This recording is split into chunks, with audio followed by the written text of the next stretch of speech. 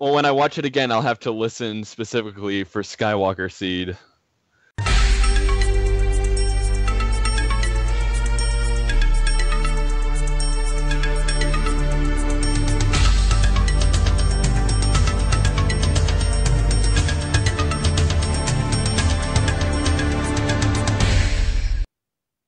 Hello, and welcome to Vassals of Kingsgrave for our Star Wars, the Last Jedi, everyone dies, kind of review discussion. Oh, spoilers! I'll put that in. They're all dead. They're all dead. Just everyone's dead. It happens. Yeah. This film was directed by Rian Johnson, who you probably, if you've seen any of his other work, you'll probably remember Looper. That was an interesting movie, and he also directed a few excellent episodes of Breaking Bad. So I was pretty excited when I heard that he was attached to this. Maybe not as excited anymore, but that's okay. That's okay. You guys can talk me off the ledge. My name is Adam, also known as drownedsnow on the podcast Spice and Fire forums, and I am joined by Michal. Hey, I'm inkasrain on the podcast Spice and Fire forums, and probably confused forever. Patrick. Greetings, Doth Toll, Patrick, the Toll in the forums. Katie. This is Katie, Lady Griffin on the forums, and I don't really care about Star Wars, but I like this film. Well, alrighty then. Duncan. Hey, this is Duncan, also known as Valkyrist on the forums. And Hannah, are you with us, Hannah? Yeah, it's Shadowbaby, aka former Star Wars fan, as of Thursday night. I'm just kidding. Oh, that's a little pretty harsh. That's pretty harsh. I'm probably gonna cut that part out. Okay. the ground's salted. Man. So I feel like doing the kind of standard, ratings thing is pointless here. I feel like we should do lemon cakes, and we should just react in 6 words or less. Yeah. Ooh. Interesting. Or maybe I would have given it all the porgs. All the porgs. How many barbecued porgs? Yeah. Well, Michal, tell me. How did you enjoy this film? I don't know yet. I'm still trying to figure it out, and I don't know how I feel. I wish I felt better about it, and I don't feel better about it, but I also didn't despise it. And I am hopeful that with time, I will come to appreciate it. Because I have a lot of friends who adored the movie. So I don't think that it's like a prequel where it's this is only going to get more horrible the more times you watch it. I think that there's definitely potential there. Plus, these are Star Wars movies, so we live with them, right? They're not they're not static. They're things that we, by definition, as Star Wars fans, incorporate into our lives. In over time. So while I think my worst feeling is that I came out of a Star Wars saga movie not loving it, and that feeling is almost worse than any other part of it. But I haven't fallen to the dark side or anything. There is still hope. That is... that was beautiful. The message of this movie, kind of? I don't even know. Well, that's it for the Vassals of Kingsgrave. So. This can be your therapy session, Michal. Yeah. I did a 2-hour podcast on Friday, and I still don't know how I feel. Well, the first of many sessions. I feel like that's it right there. I feel like that's it. You did a 2-hour podcast, and you still don't know how you feel. Oh my gosh. Yeah, I think we could all give kind of a tagline or an alternative headline, or if we were writing a review, what would the title of our review be for this movie? It would be good movie. Shut up, fans. Stop complaining. It ruled. End. I loved it. I hated it, and then I loved it again. And now I don't know how I feel. So I kind of agree with Katie. I think it's not fair, all the flack he's getting. I think a lot of the things have been alluded to in either previous games that are no longer canon but still exists, and through the Rebels, which is canon. So I don't know. Yeah, I feel like I've read a lot of the criticism online and the stuff that people are reacting to, and a lot of the stuff that people hate is not the stuff that is bothering me. Okay. Which is weird.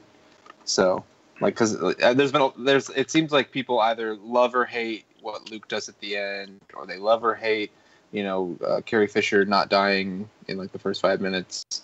Yeah, and I don't have a huge problem with either of those. Like, I think they were fine. So, yeah, I don't know. What do you think, Duncan? I liked it more than Rogue One, but less than The Force Awakens. I think its main problem is how much it drags in the middle. It's a long movie and it feels long. And Yes. Unfortunately, the pace and tones of the different plots often feel incongruous. However, I do think it brings it all together perfectly for the final act, which had me on the edge of my seat the whole time. Pacing issues aside, I think the film is an incredible sensory experience. I think Johnson paints with these really intense, vibrant colors. He's able to build tension and drama into this kind of really almost unbearable chaos, but then he'll sort of pivot and crystallize it into these really sort of sublime moments of sort of silence and symmetry. And I actually watched it twice. Oh my God, Duncan, you just did alliteration while you were speaking. Sorry? No, I'm so impressed. Okay. I accidentally watched it twice because a friend of mine wanted to go again. So accidentally? Yeah, I didn't mind. I didn't protest too much. But watching it a second time, I actually think the film does a better job than previous Star Wars films of actually kind of visualizing the Force as this sort of constant energy that surges between and connects all of the characters. It's a really sort of brilliant, complicated visual film.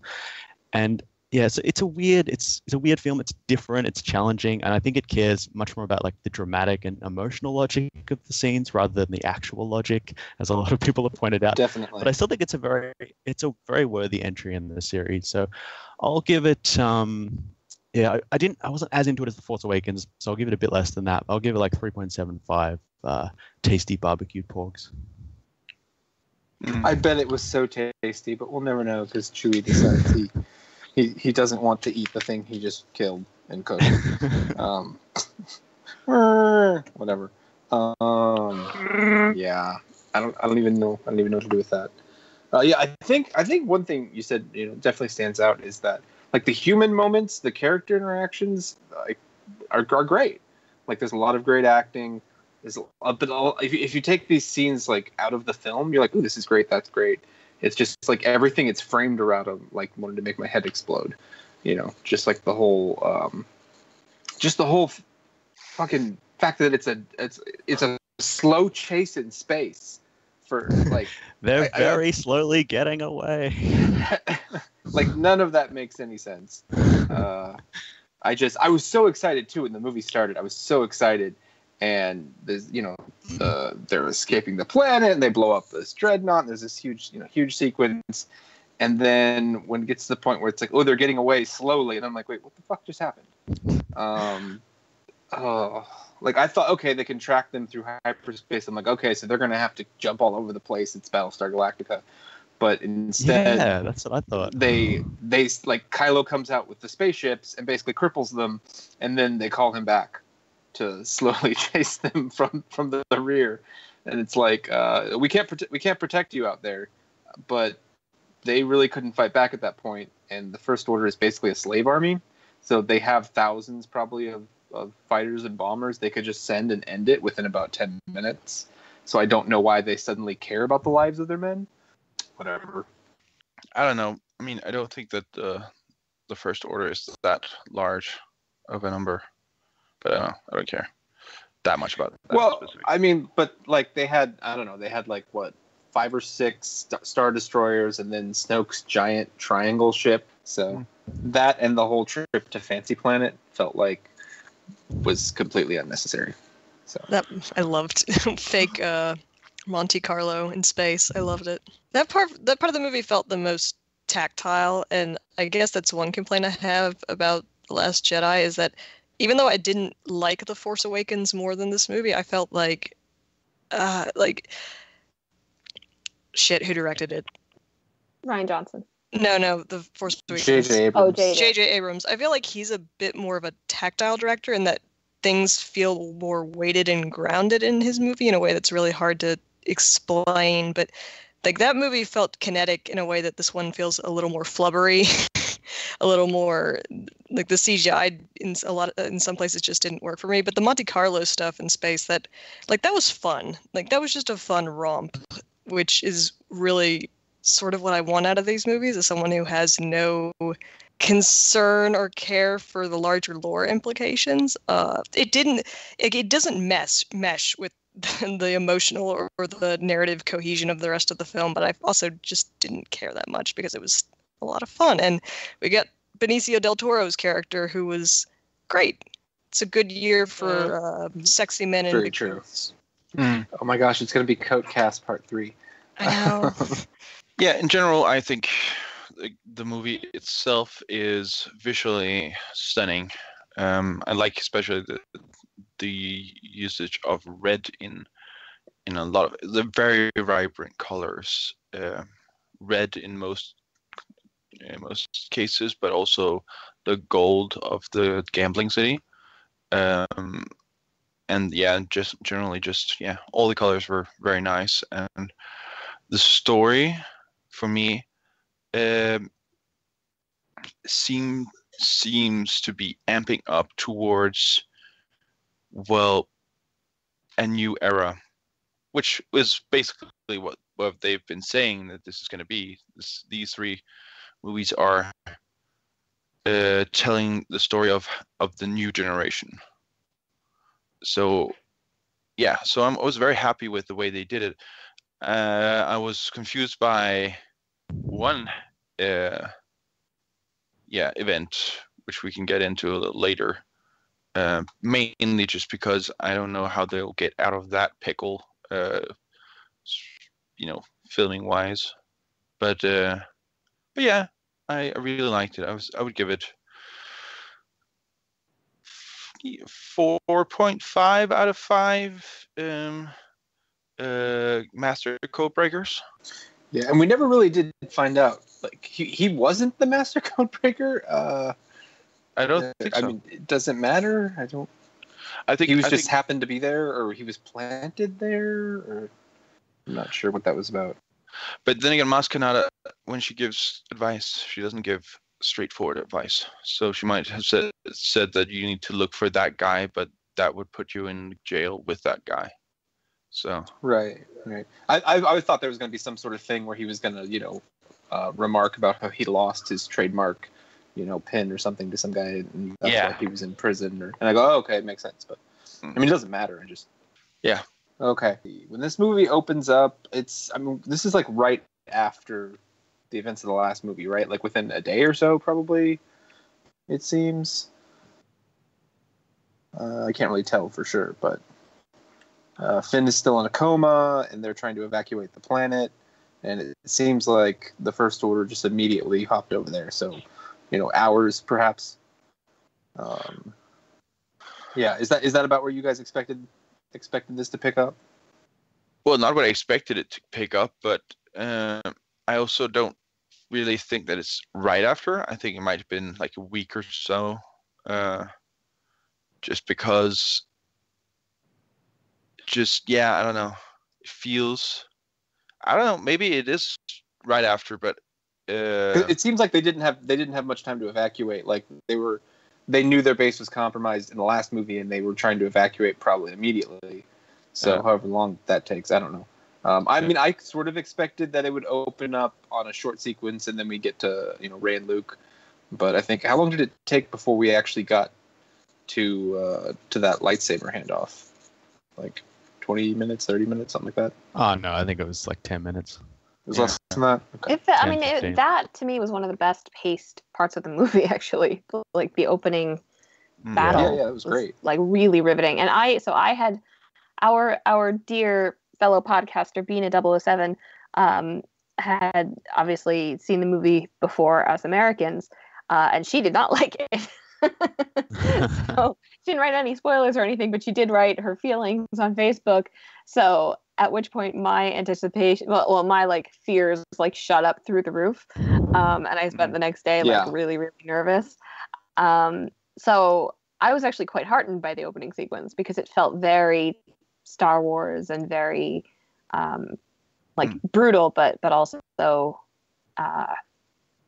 I like that nice balance of human and and military that Star Wars, when it's done right, can do really well. Yeah, it managed to create a little story in a matter of minutes. Like you got invested in these characters, and in particular this character that doesn't even speak, who's trying to who's the last kind of hope for the mission and is trying to loose these bombs, and it creates such great tension, and like you've got the strategy from Leia's point of view, and she's arguing with Poe about this how the mission's going, and this person's in the middle of it trying to release the bombs, and it's just like it just merges those elements so well, and the kineticism of it is brilliant. You really feel like you're rattling and vibrating through this space, and as the TIE fighter, as the X-wing rushes past the windows where the commanders are looking, you can feel the glass almost shaking. It just, especially in the cinema setting, you could really feel the intensity of that scene. And yeah, it was just it's just like what I was talking about before, just like the way it sort of swells all of these different elements that are all competing against one another, and then it just kind of brings them to this perfect point where the bombs drop and it just goes to silence and blows up. It was just really well done. And just like this self-contained scene was such a great sort of opening. Yeah, and I like the way that lent into, because we know that Poe Dameron in the first movie was basically heralded as the best pilot ever to not have force powers or not have obvious force powers, right? He seems like supernaturally good at flying that X-wing. But very quickly after that first evacuation scene, we see how he only basically is good at that, and that gives him this false confidence, and that's his story arc, how he's supposed to become the new general or commander of the rebellion, sort of. And that was quite obvious. I mean, it was pretty much stated that this is your new story arc, and I liked it. Yeah, I like Poe's journey in the movie. I just wish that it had taken less time. Like a lot of this movie. I just wish we'd had 45 minutes less of it, or maybe 40 minutes less. I think a lot, I just kept being like, wait, we're going, and I knew that I obviously knew a lot about the movie going in, so I was like, we haven't even gotten to Crate yet. How long have we been sitting here? Oh my god. But Poe's journey is great. Poe has a really I don't know, a meaningful arc, I think, and one that's very, I'm sure not intentionally, but very relevant to current climate conversations and stuff like that. And my takeaway is that Poe Dameron is a dangerous idiot who needs to be thrown in the brig and left there. They kind of should have done that, yeah. Yeah, but he's cute, so he's so dreamy. So even the older women poured into a human body. Well, but I mean, he's so good as a pilot. You're like, you can't afford not to have him. Well, he also, Is that it? It's not like he has bad ideas. Like his plans, he has some good plans. It's just that he doesn't care about the consequences as long as the ultimate outcome is victory, which is a theme, I think, through the movie, and like what you value. Is it victory no matter the cost, which is where Poe is, or is it like, no, you actually value the lives of the people who are fighting and you focus on right on that? he's just not the guy that you send to lead the attack, right? Like you sent him out to do that like hot dog run and destroy all the cannons, and you say, "Good, okay, Lieutenant, like come back," right? I guess he also doesn't really see the big picture. Like he's interested in winning this battle, but Leia's interested in winning the overall war, and part of that is preserving the resources that they have and protecting their people as they're dwindling. And I guess it kind of goes to what the Codebreaker says later in the movie, where it's like, you'll blow them up today, they'll blow you up tomorrow, and it's just this kind of constant back and forth of violence. And Poe's still in that mode. He wants to hurt the Empire. He wants revenge and all that. But I think like older characters like Leia have seen so much of that they're more interested in protecting what they have and preserving themselves and running away so that they can fight another day or so that like allies, 10 of them can fight another day. Yeah, I guess like the younger characters are very gung ho. Like they've grown up idolizing these heroes like Skywalker and Han Solo. So they think to be a hero is to rush into battle and fight an enemy 10 times as big. But someone like Leia, who's so much more experienced and I don't know, I guess sees the bigger picture and knows what it means to like protect order and civility and democracy and all that. Knows that sometimes you have to run away. Although we do have all the younger characters are also in different parts of the spectrum, right? Because Poe is the gung-ho, victory above everything, no, don't think about the outcome, basically. But we also have Finn, who is, as long as I don't lose, rather save the few things that I like. Well, that's the first part of his story arc, at least in this, and he learns that there are other things worth saving, and don't have to be a hero all the time. One of the things I noticed on the second watch, and it just kind of connects the characters, and it's kind of one of the things I found frustrating when I first watched it, was that all of the main characters are just going through all of these failures. Like all of the missions they go on through, Poe trying to take over the ship is ultimately a failure and it actually hurts them. And, Finn goes on this big campaign to like get a codebreaker and it amounts to nothing and it actually hurts them. And Rey goes to convince Luke to come back and save them. Like she thinks this is going to be what does it. She's idolized this person for so long and realizes he's like this cynical, misanthropic person who has no interest in coming back and saving the day. And I guess it ties in with what Yoda says, like, yes, we all fail, but like we actually learn something from failure. So it's a frustrating movie because so little gets resolved and they lose so much. But I guess the idea is that they actually, they'll learn something from all of these failures. Yeah, I guess Rey's gaining experience and they did some damage. I don't know. Yeah, they definitely did some damage. That's for sure. But well, I mean, they completely reshaped the First Order. So. Yeah, and took out three of their largest weapons now when you include Starkiller Base. So. Yeah. Also, there is a sort of a synergy with number 5. No, number 4, right? What?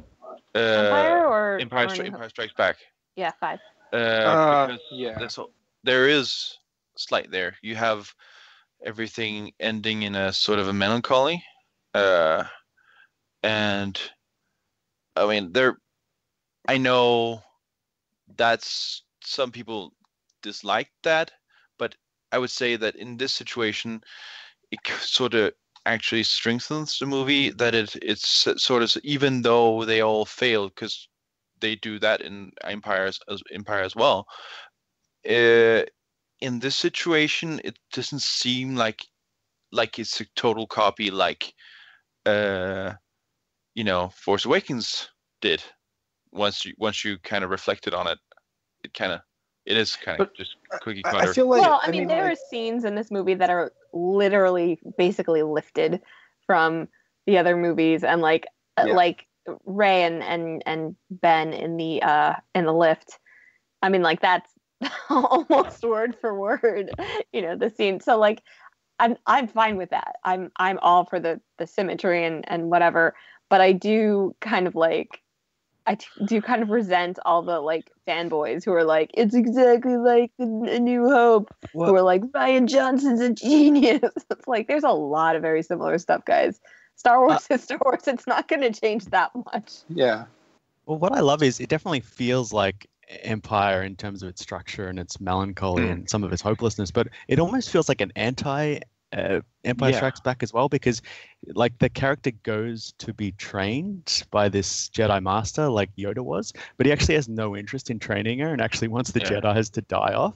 And then like when she, towards the end of the movie where she, like at the end of Empire Strikes Back, we have this, incredible revelation about who Luke Skywalker's father is, and he's part of this, genetic prophetic destiny between good and evil. And I guess Rey is also kind of expecting that, and the answer she gets is actually, you're no one. Your parents were nobody. You were thrown away like garbage. You have no place in that story. That's such a like anticlimax. That is one of my favorite parts of the whole movie.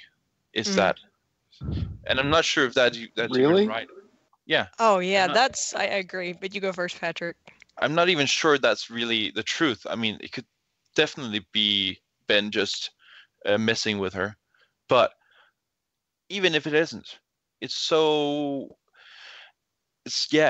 just underlines that even our expectations are used to bring us in, but also used against us, so that we don't really know what's happening, but we still get the sense of comfort from the general story arc that is sort of like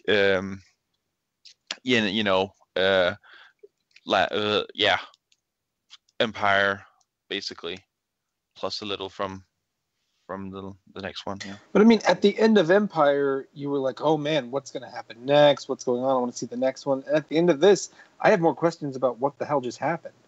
You know what I mean? Well, I didn't, so I don't know. Yeah, I don't know. I'm fine with Rey's parents being like nobodies. I mean, if that's even true, Yeah. Can you believe the dude? I don't know, but it just feels like the way they went about it, as the way they went about a number of other things, was just like, oh, you think this matters? Nothing matters. It was more of like talking to the audience than something that was actually going on in the world. I didn't get that impression. I guess like my favorite part, or one of my favorite parts of The Force Awakens, is the scene with who is Lupita Nyong'o's character? Maz. Yeah, where she tells Rey, your parents, they're never coming back, because it feels like the truth that she's been hiding from herself that she can't look at. And it carries over in this movie where he spells it out for her. Like, this is the dark heart of your journey, is that this thing that you want, you can't have, and you've known it all along. And it feels better to me than her having, like, the question of who are Rey's parents just feels like such a distraction from her character and her interiority.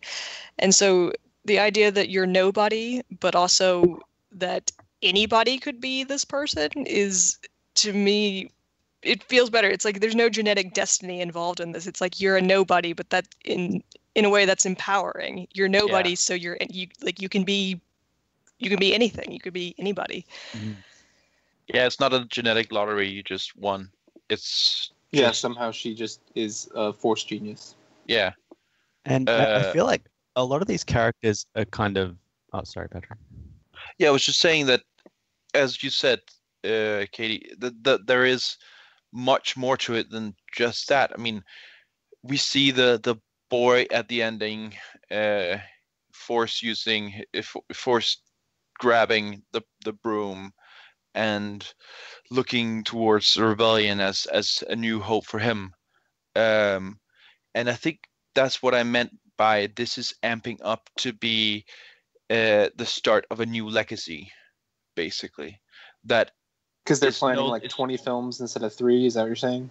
Yeah, they're definitely planning more, but that's not my point. My point is that the Skywalker story is ending, and now it is a story just about the Force and how that universe will keep on having these this dichotomy between good and evil and order and life, and I will enjoy it for a long time, as long as they don't fuck everything up too much.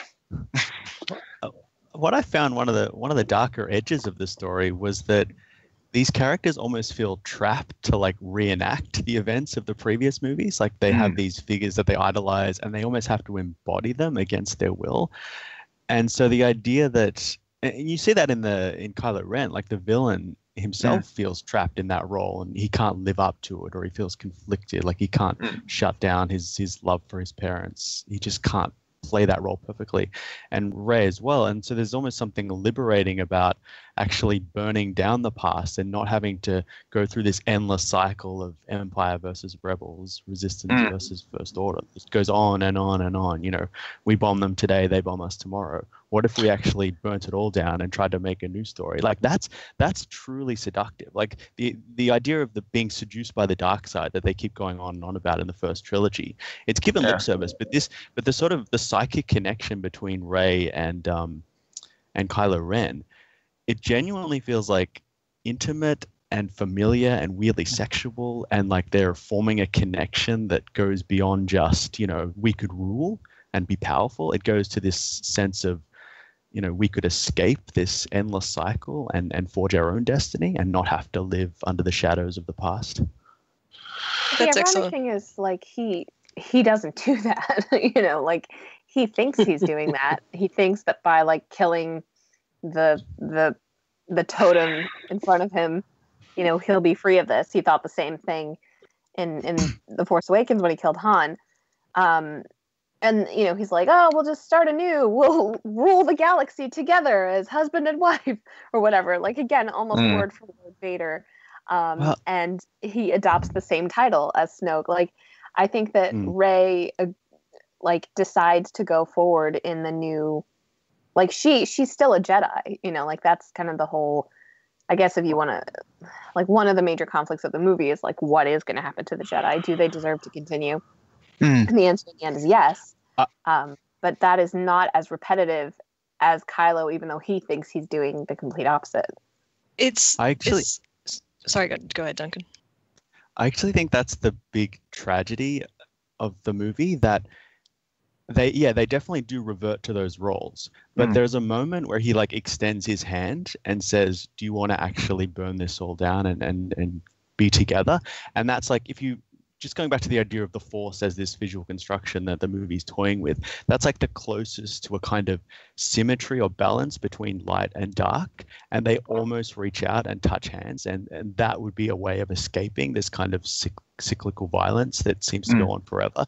They almost do it, but then they decide, no, we can't. And then they again, it shifts immediately from attraction to repulsion, and they're pushing. And it's beautifully symbolized by the ship being literally sliced in half. And then that's when they go back to their roles. That's when he decides, okay, now I'm Supreme Leader Snoke's predecessor. I'm the new Supreme Leader. Wasn't he proposing that they both take over the First Order, though? And like change it or whatever. That was his idea, and it's weird because it's like they do kind of want the same thing, in that what they like, she wants to be she set at the beginning of the movie to train as a Jedi. That didn't work out. His role as a Jedi and as part of the First Order hasn't worked out. They both want, or at least striving towards, some sort of rejuvenation, but he's so emotionally immature that he can't see any way out of it except through violence. And I guess that's where the repulsion is that like she's more put together, where like at the end of it you get the sense, okay, she can see a way out through rebuilding and through community connections, and whereas Kylo Ren is just isolated and has no idea how to be a human being who rebuilds anything. Right. He just knows how to tear things down. Because if he had said, hey, let's screw this, let's just go, you know, backpacking on some crazy planet and figure ourselves out, then maybe, you know, she would have taken him up on that.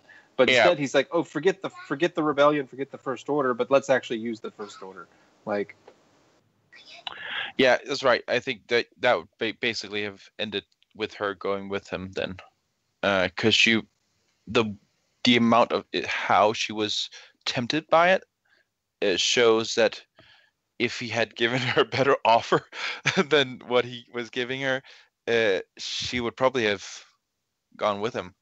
It's all right, sorry.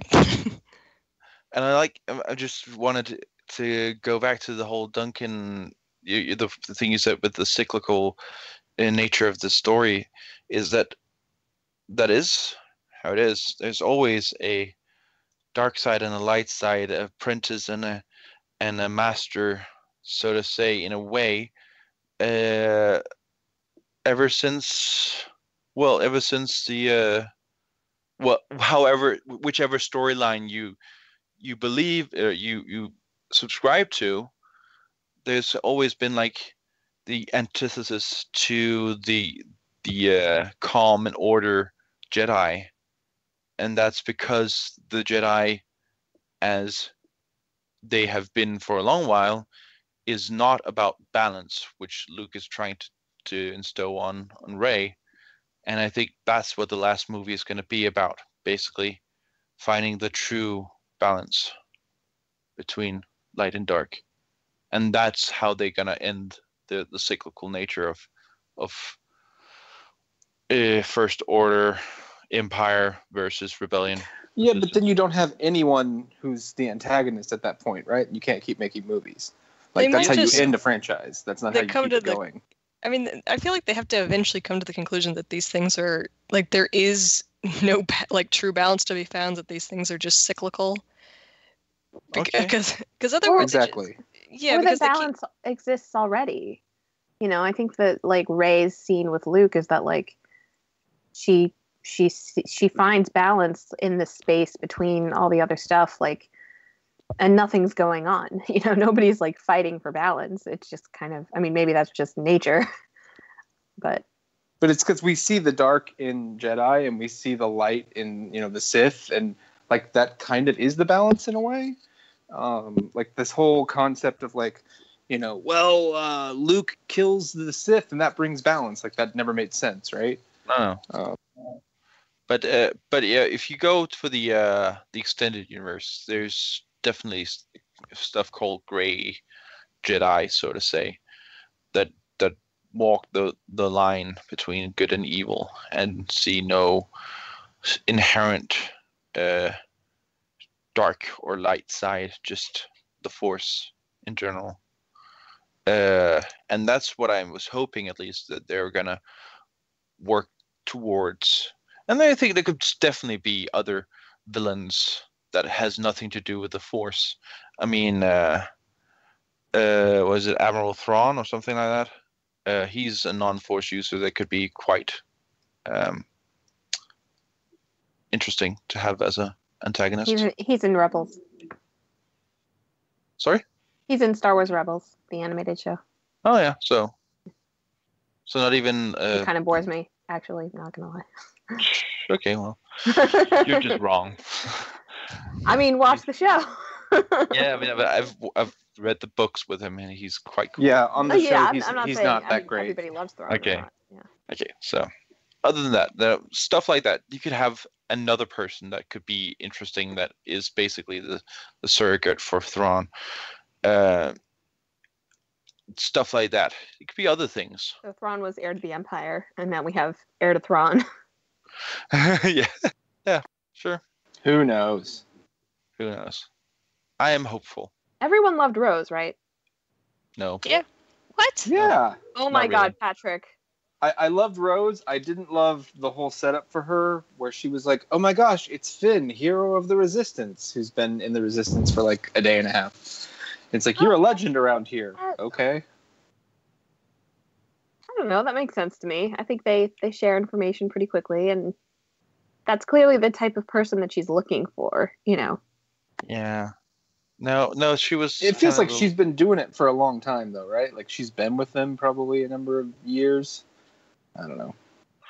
Also, if the timeline that Adam lays up is supposed to work, then how did she and her sister have like a long, intimate conversation about how Finn is like the best hero of the Resistance ever? Yeah, that doesn't make any sense. Skype.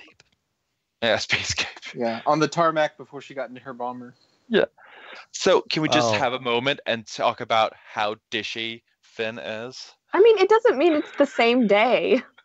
Yeah, I mean, there could have been time between the destruction of the Starkiller base and the end Yeah. of the last one. Yeah. They had a couple. They had a And couple Finn hours was making to a name chat. for himself in the rebellion already once he got to the base. Like Leia had heard of him, and Yeah, but that all happened in like a couple of hours. right. like- But so I'm saying, like, I don't know. So I didn't enjoy Rose. you're a monster. Yes. Like, what about but her that's beside the didn't you point. enjoy? Like, what was wrong with Rose? I guess it's just that she's there to be cute, and that I don't What? really enjoy that. Her point is basically to be cute.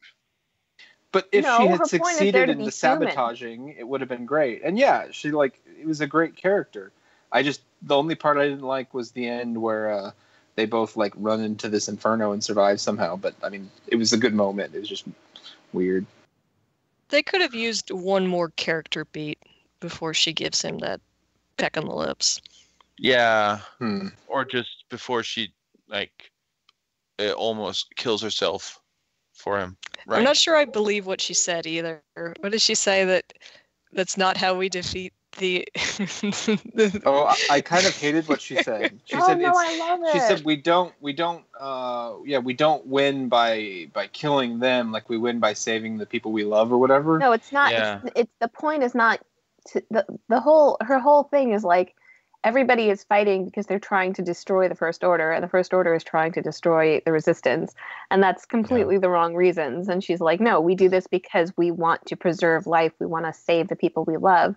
Like, I think it was a slightly cheesy moment, but I really like the sentiment there. I think it's very important to point out in a movie that has a tremendously high body count. Especially among the good guys. And yeah, see, that's my problem, because number one, if he succeeded, wouldn't that have saved everyone inside there, at least maybe until help arrived, thus saving lives? And also, at this point, like almost the entire Resistance is dead now, so now we're like, hey, we have to make sure we save everyone. Like, okay.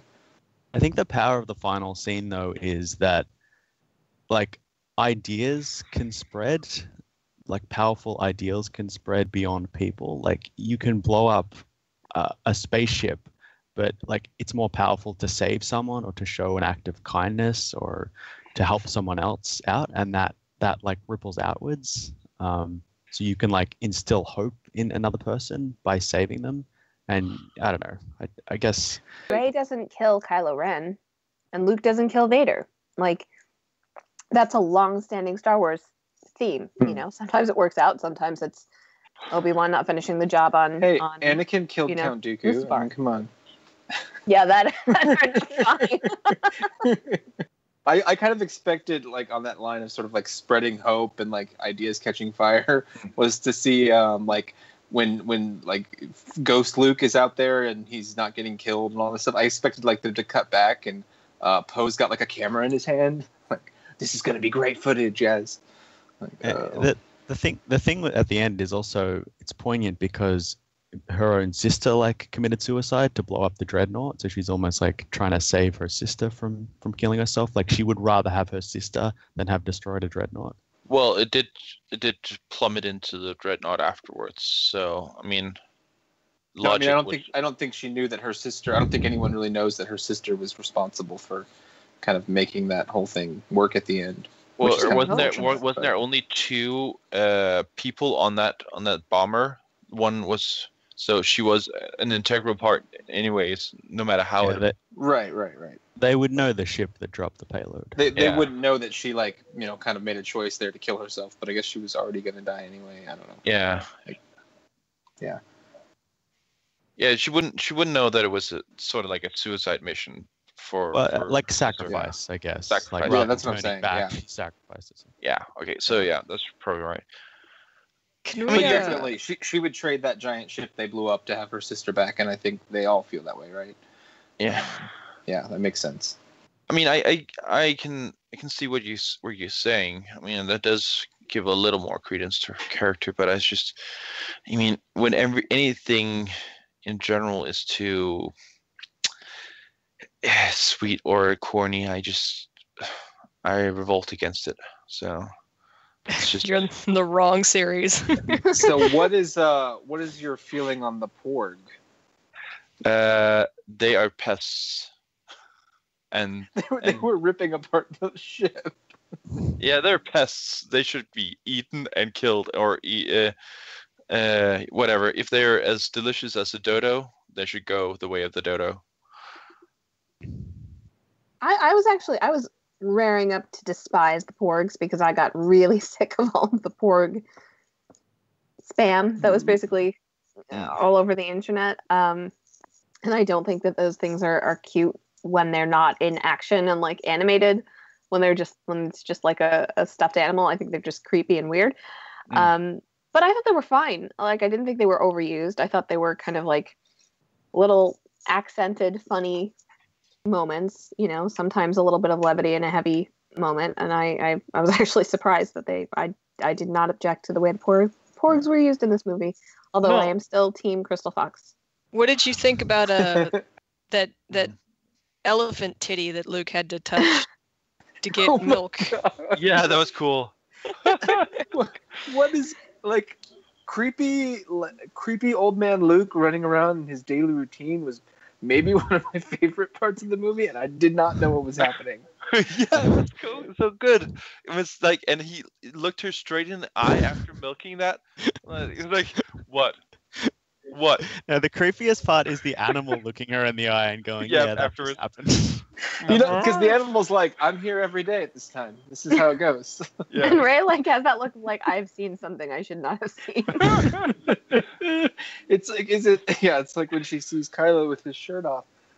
Well, okay, what is with Adam Driver's giant, wide, like semi-truck of a chest, and the fact that his pants are like way up over his belly button? It goes into his belly button. What is going on? Very he's actually a trained soldier and everything, and I think it's basically, I think that when he went also to military school or something like that, so the whole ceremonial uniform is also kind of like that. So I guess it's just but that's his like undergarment. So like it's like he has Spanx basically for his costume, and then they just left them on for that scene. I think he just I think he's just built to be a soldier originally. I don't doubt that. It's just his chest is too wide for a human chest. It doesn't make sense. That was this movie is really funny, and I had a very raucous audience who laughed and applauded at several points, but that was one of my favorite moments where she's like, I'd rather not do this right now. He's like, yeah, me neither. Yeah, I mean, I have tremendous respect for Adam Driver as an actor, but also as a lot of his movements really lend into, you can see that he has experience as a person that's combat trained. A lot of the movements are very economical. Like he doesn't use too much energy, except for when he really, flips and then attacks everything. And even then, it still feels like he's measured in every single movement he does, and I like that. Yeah, it feels like he's constantly containing something until he unleashes it. And it's so amazing. I know it's probably just some of his own mannerisms shining through, but even if half of it is, or a fragment of it is him acting, then he's an amazing actor right there. Yeah, and that's part of the reason why I like the final act, because he's so subdued and cowed in the first 2 hours or hour and a half of the movie. But then when he unleashes, like when he sort of turns full to the dark side, becomes supreme leader, and he's just yelling and ranting and raving. And when the Falcon emerges and he just yells, "Blow that thing out of the sky!" It was, I got chills. He was like, just the delivery was amazing. It was so intense. Yeah. I expected him to destroy a console again. Yeah. I mean, that would have been counterproductive though. to do it in. I mean, he tossed Hux around, which was pretty great. Great. We also, I MVP for Hux. I love Hux. I don't know what it is, but there's something about that priggish, like self-important, evil on purpose thing that like just cracks me up, and I tremendously enjoyed that we were allowed to laugh at that in this movie, as opposed to The Force Awakens, where it was kind of like I was laughing uncomfortably. Yeah, definitely. He's what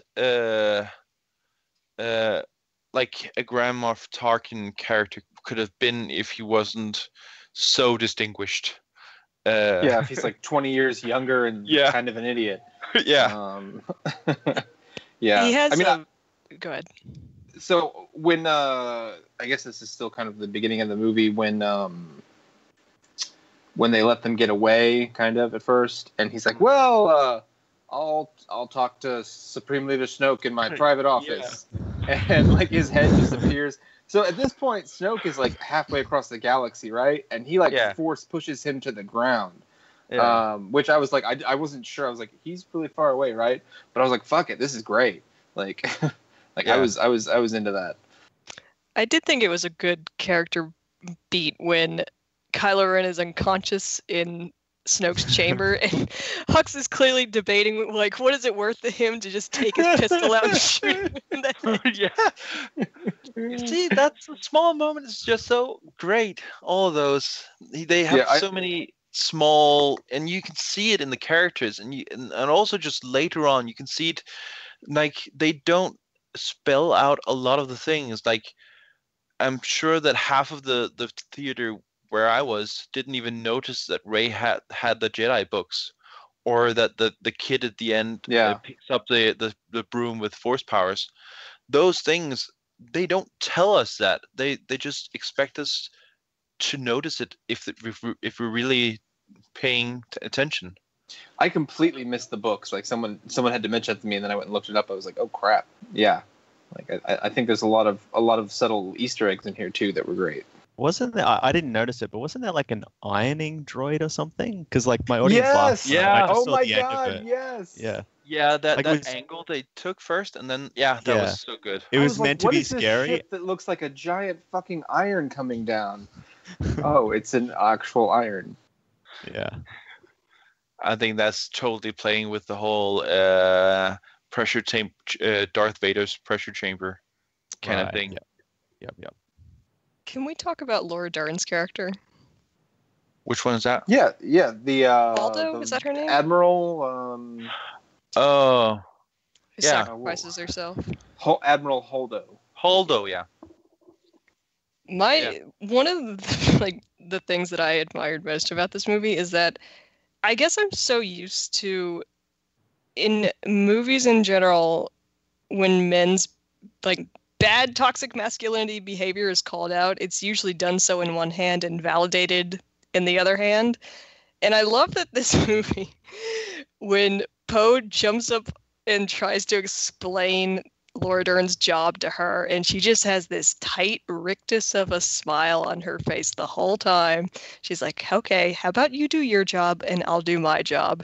And then when he turns on her and you think it's going to be this victory, like, oh, he has taken someone incompetent out of power, and it is immediately reversed on him. And no, dumbass, how about you stop underestimating your superior officer and sit down? You don't know what's going on.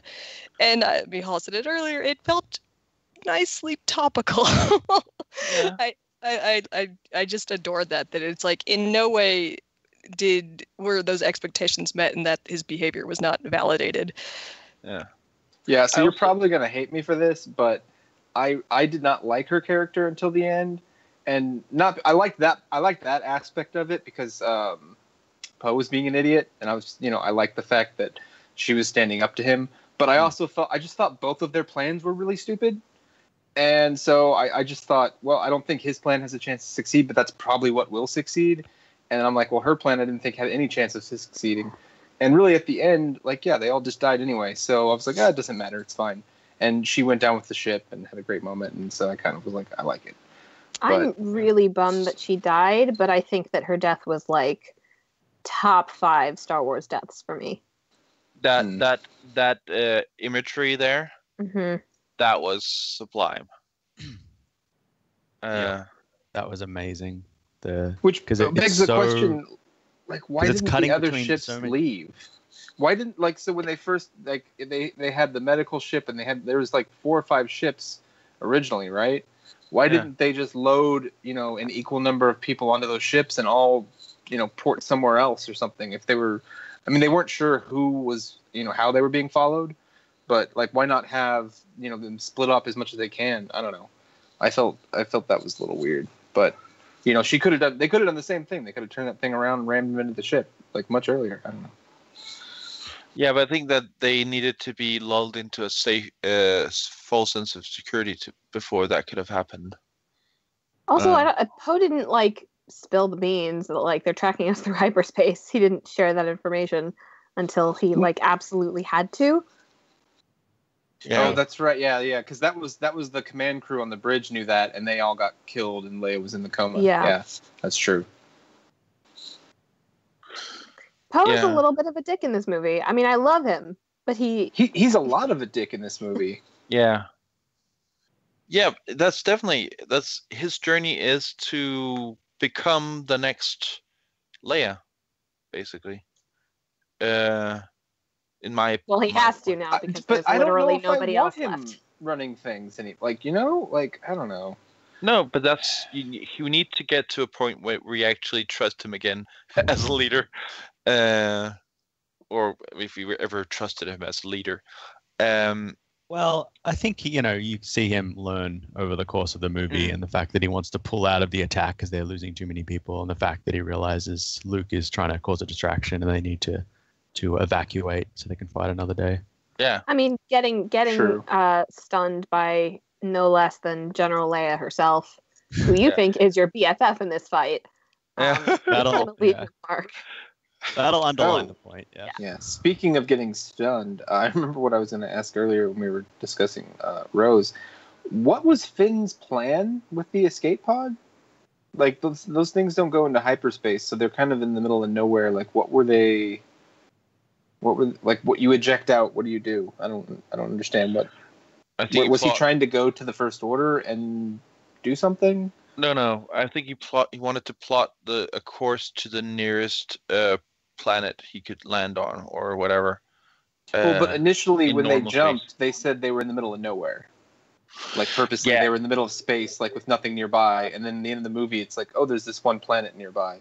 Yeah, but he's not getting anywhere if he's on the ship. So, but not as better than number. But yeah, I don't know. I just felt like the whole escape pod thing was just you eject from the escape pod and they blow you up. That's what I thought would happen. I have so many problems with Canto Bight. If we could talk about that for a second.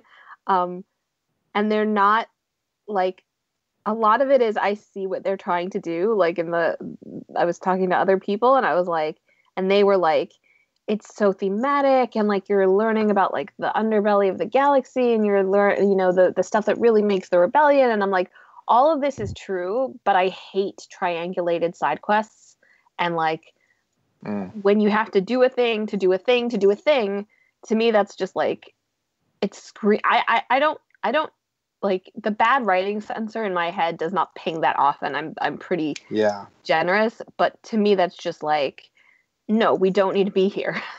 Figure out some other way to get from the Resistance ship to Snoke's ship.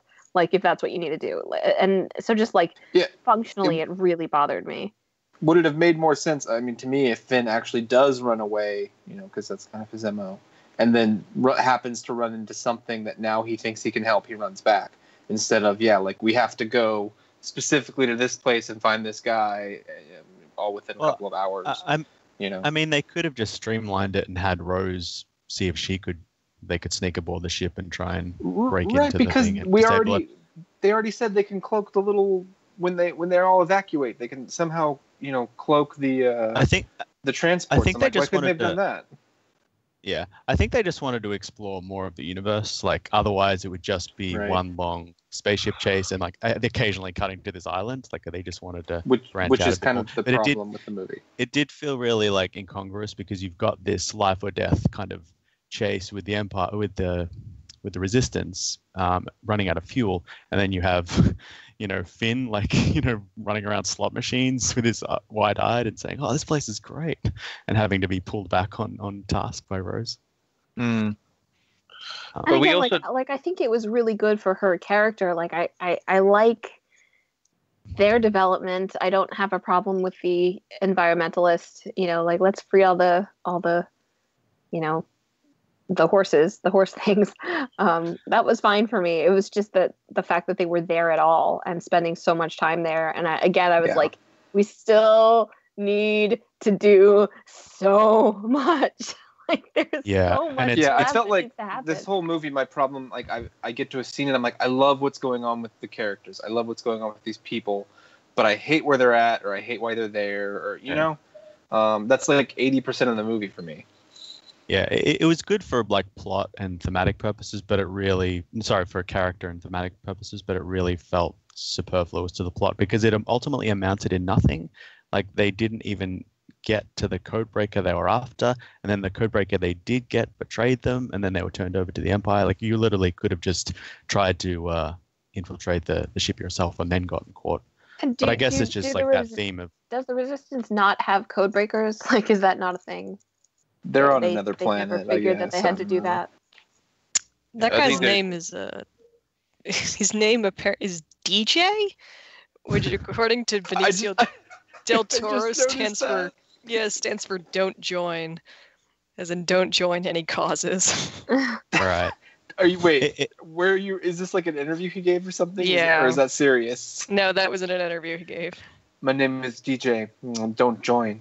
Apparently it's on his hat, like it's carved into his hat, and I wasn't looking at it, but apparently you can see it visibly in the film.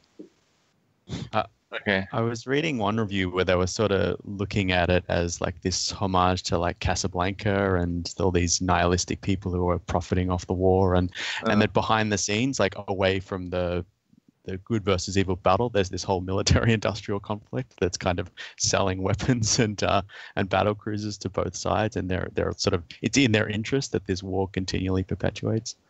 Yeah. Yeah, although that to me didn't seem as like revolutionary as it was kind of portrayed. Like, all right, they're shitty rich people in the galaxy. I also think that these movies are made for 7-year-olds, so the moral simplicity of rich people war profiteering doesn't. I'm fine with it. Yeah, I guess we gotta save the mean, horses. Was that not the argument for the prequels? Is whenever people would complain about stuff, George Lucas would be like, "Well, I mean, Star Wars is about kids and it's for the kids," and then you're like, "Well, why are you making it about politics?" Baby's first tax, dispute. No, I mean, like, it was very Lucasian, Lucasish. Well, he said he loved it. But again, my problem was more that they were on Kentobite dealing with this to begin with. So, like, everything that kind of came out from that, I was just kind of like, oh my god. Yeah. And that's something like I'm afraid to watch it again because, like, I'm nervous that I'll have even less patience for it now that I know that it ultimately doesn't actually lead anywhere. But to be fair, I mean, where do Han and Leia and Chewie go after Hoth is attacked? They go to some. They hide in the space worm, and then they go to Hoth, and then they go to Bespin, which is a high-class mining colony, right? Well, it's like a working colony. I mean, it's like people that work, but it makes money, and it's kind of off the radar, right? Yeah, but like they have like this side mission. They have like a total side mission that has nothing to do with the rebellion. Right, but the mission comes to them. Like when they go to Bespin, that becomes the location, right? Because they're being hunted. Yeah. So like they were just running away, and Vader finds them. It's not like they had to go to Bespin, and to get the key that opens the door that allows them to escape Vader or something. Yeah. I think the major difference there is like how it feels. Like this one felt forced, whereas in Empire, none of that felt forced. It felt like it fit. Right, and like Han finds a friend. He's like, "Oh my gosh, Lando! What? Like it did feel like it all just sort of fell in line really quickly. Yeah. And it is something for them to do while Luke is away. Whereas and here, I feel like if you're trying to, I feel like they already had shit to do while Rey was away, though. Right? Well, they just had to slowly run away, and I mean, unfortunately, it's the setup. They set this up so that they're on a slow, chase scene, and they have nothing to do. They can't really get away. They can't go explore anything else unless they do something like this. So the only way for them to maybe buy time would be to, say, hey, we're going to send some people over to negotiate our surrender. And then, hopefully they get captured and then they escape. And then it's all, on the Death Star again. I mean, I don't know. What else would they have done? They got to kill time somehow. Honestly, they could have just not had all those characters really featured in this one if they wanted to just focus on Rey and Luke and Rey and Kylo. They didn't really need all that other crap. They could have just not had them there. I don't. I mean, it works for George R. R. Martin. No, but yeah, I mean, how much is the Rey and Kylo stuff? I think the Rey, Luke, Kylo stuff is the strongest part of it for me. But actual runtime, is it half the movie even? I don't know. I feel like people would have been disappointed. I mean, I would have lost my shit to not see Finn. Yeah. Right. You can't just leave them hanging. Yeah, I mean. No, I know, but you also don't have to give them something to do just for the sake of something to do. Doing either. something, yeah. There's a way to feature them in the film without having them be, however much majority of the film. How much of the film was Leia in A Force Awakens? You know what I mean? Yeah. Yeah. Finn did seem a bit shortchanged. They didn't really have much for him to do, so they just had this little side. Speaking of Leia, so I guess even we were talking earlier. We say, oh, well, Poe's got to leave the Resistance now. Technically, she's alive at the end of this movie. Yeah, that's what I was talking about. How are they gonna get out of that pickle? So they've said that she won't appear at all in the next movie, whether we know that's true or not. They also said, J.J. Abrams said in the last movie that Rey's parents were really important, and once you find out, it's going to be amazing. So, I don't know if they're going to try to do a digital thing, or they're going to kill her off or send her off somewhere.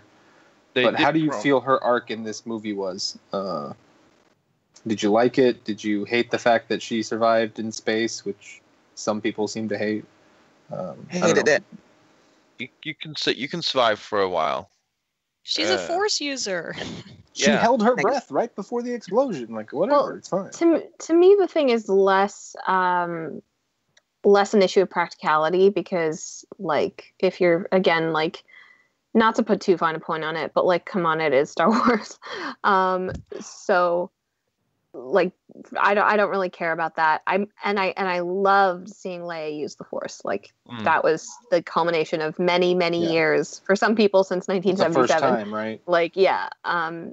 A really strong moment. I just didn't like how it looked. I just didn't like the look of her floating through the air. Did you flash back to Man of Steel? No, thank God, because I haven't seen it. Oh, okay. I did.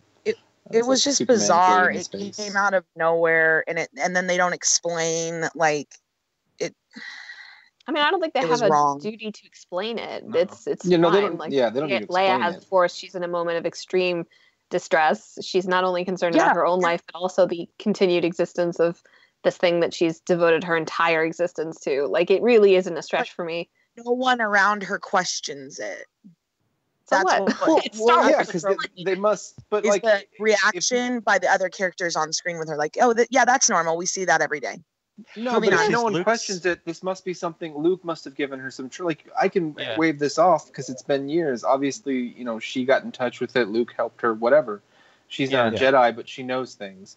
But the thing to me is, I thought she was dead. For that 5 to 10 seconds or whatever, I was like, oh my gosh, they've just killed her. I thought they weren't going to do that. It was a couple minutes until we saw her in space. It felt like it anyway. Well, when they came back to her face, I was like, there she is. She's dead. I don't know. Did you guys think she was dead, or because I had heard that they had planned when Carrie Fisher died. I'd heard they planned to have her in the next film. That was supposedly the big spoiler in the trailer. Like you see Kylo Ren blasting her, and then like we assume that's how she's going to be written out of the story, and then she goes into a coma, so we assume that's how she's going to be written out. So when she comes back, it's like the biggest cheer, and she like blows Poe away because it's like, no, she's still here, she's still a significant character in the story. So yeah, I was really surprised. Yeah, I was very surprised as well. And I was just thinking from the whole, what are you going to do? Because they did promise that they're not going to do CGI Leia next. So if they keep that promise, what are they going to do? Going to give her is she going to go into retirement, or is she going to have an off-screen death? How are they not going to have her in the next movie? I feel like them just killing her like in between movies, I feel like they probably feel that's not the right answer. Yeah. Because it will be obvious why. So I think the solution is maybe, the Resistance Rebellion now needs to be rebuilt, needs to be split up, needs to have cells. So the excuse can be she's in place X doing something, gathering resources. We don't see her, but we hear from her. And they might I don't like that. I think that it would be better for like the next for 9 to start like several years later, like Star Wars movies have done in the past, and then we can be like, all right, like, or like she died in some battle or something at some point. Yeah, or like had heroic, like they can frame that. Yeah. That way they can actually craft an ending for Leia, even if we don't have Leia there. As opposed, it'll be a huge bummer, but like it might be poignant to do something like, her father and all her people on Alderaan have kind of an off-screen death. We never see them, but we see Alderaan explode, and we hear about the Force crying out. Like a million voices crying out and being silent. So, what I'm saying is, I don't think they want to do an off-screen death. They probably don't want to. So like we have a situation where maybe she's alive in the next one, however much time has passed, and then you have, okay, we're meeting up with General Leia. That's her ship, and then it gets blown up or something. So like we never see her, but we see her death. Like I don't know. I mean, they're writers. I'm not a writer. I'm just saying. I feel like that like maybe they don't necessarily want to just say, hey, she died 6 months ago. Well, if they do, like if she is dead. Between films, they could do kind of a jump cutty flashback thing where it's a stand-in and you're just kind of seeing like a shadow or the back of her. Something like that too would work as well, where we don't actually need her face. Well, they could completely CGI her if they wanted, but I just don't think they want to do that. They said they're not going to do that, and I don't think that anybody would be that happy with it. No, that would make me very angry. Yeah, it would be weird. I mean, it was hard enough to see Tarkin that way. Yeah, but that's at least a few years after, right? More. Well, do you think they have any footage shot already? If they do, it would be incomplete, and it probably wouldn't. It would be deleted scenes from this, and it wouldn't make sense. And I think having her pass away between movies is probably the best way to go. Yeah, and then they go to her grave or something like that and pay homage, something like that. That could be good. Yeah, I would like that. I loved seeing her and Luke together again and kissing her on the forehead. That was really nice. So, quick question. What is the charm that he puts in her hand? It was the fuzzy dice from the Falcon. It vanishes because it wasn't there. I know that, but is that a reference to the original trilogy? Like, what is that thing? That it was in the... Oh, shit, sorry. It was apparently in the original, like A New Hope for a second, but I didn't remember seeing it ever. It's like the whole idea. They put these little dice up there, like like a trucker has the fuzzy dice. Yeah. That was the whole gag. Was like Han and Chewie have these little golden dice. Like this is their they're like independent contractors. And and doesn't he like flick it at one point when they're doing the trench run? Like for luck, he like flicks it, or am I making that up? I don't remember. I just know it's like kind of like a lore thing that's been around for a while. And then Luke finds it in the cockpit when he's there, and I think part of the reason they had it was because it's a totem that brings him. He's meeting up with Leia, and it's reminding her of Han. And they're kind of sharing this connection the three of them have had, and it also gets you, the audience. You're like, oh, he brought the dice, so clearly he's there. You don't think for a second he's not there. Yeah.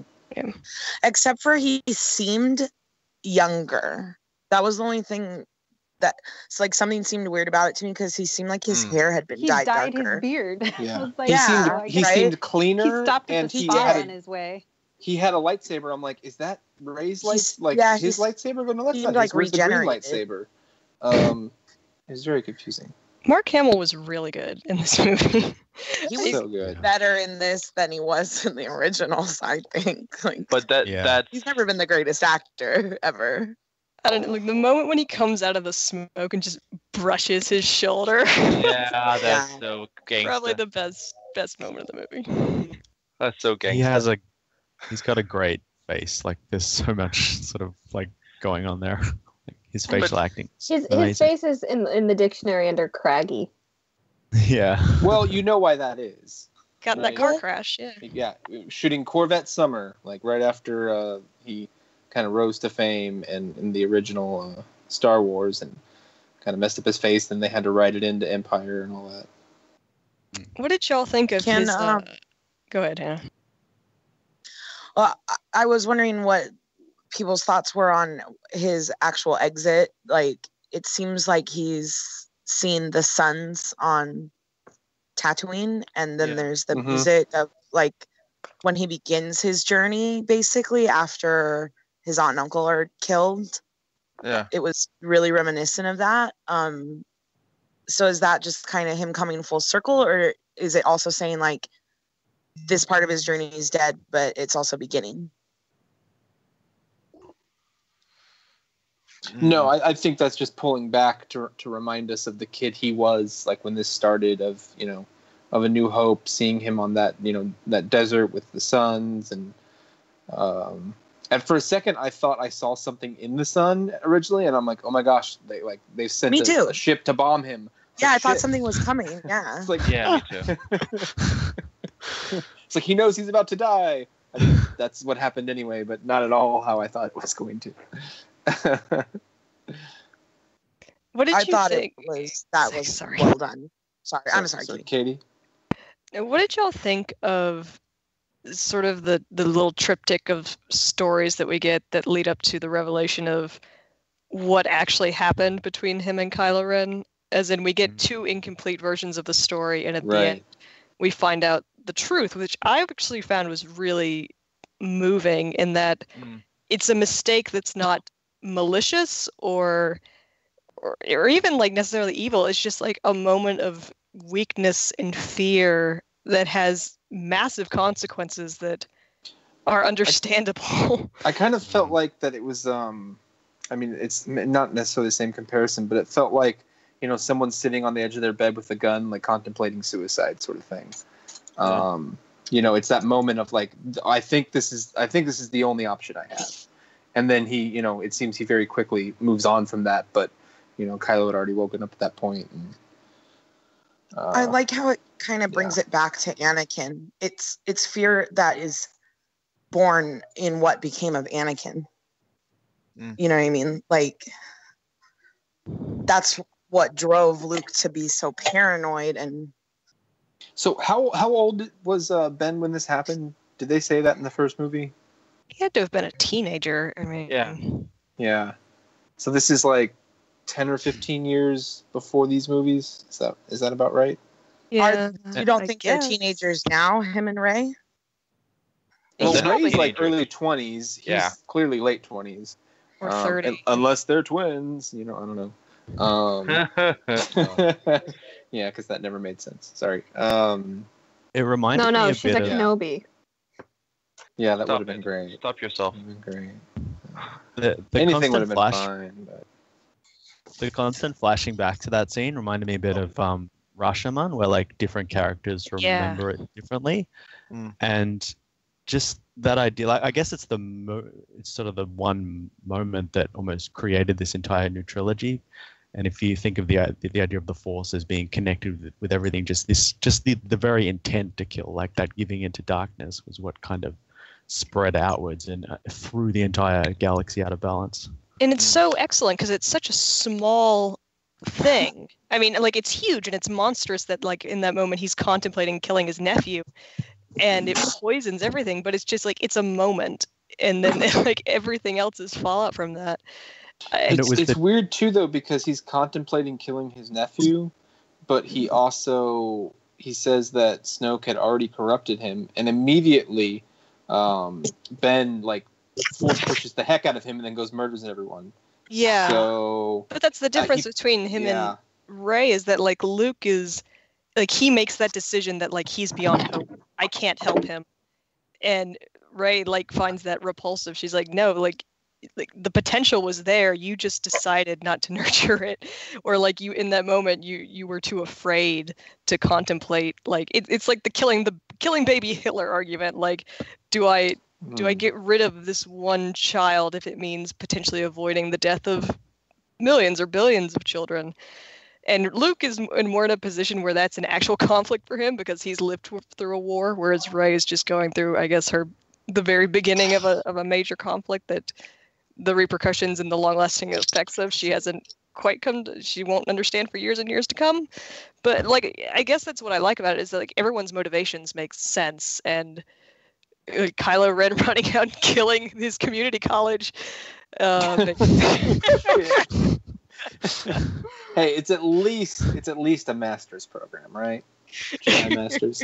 I like that too. I think it was important to see that kind of they were both right. Like, neither of them were.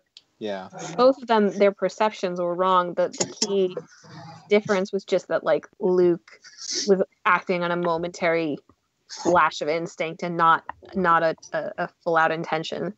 And that's obviously a very critical difference. I mean, small things do make a big difference in this movie, for sure. And their memories had changed because Luke remembers it differently until Rey confronts him about it. And then he has to reach deeper and realize, no, actually, I did think about doing this thing. And when I looked at him, I didn't see a monster. I just saw a frightened little boy. Well, is it the memory, or is it just him trying to gloss over it, right? And say, no, here's what happened.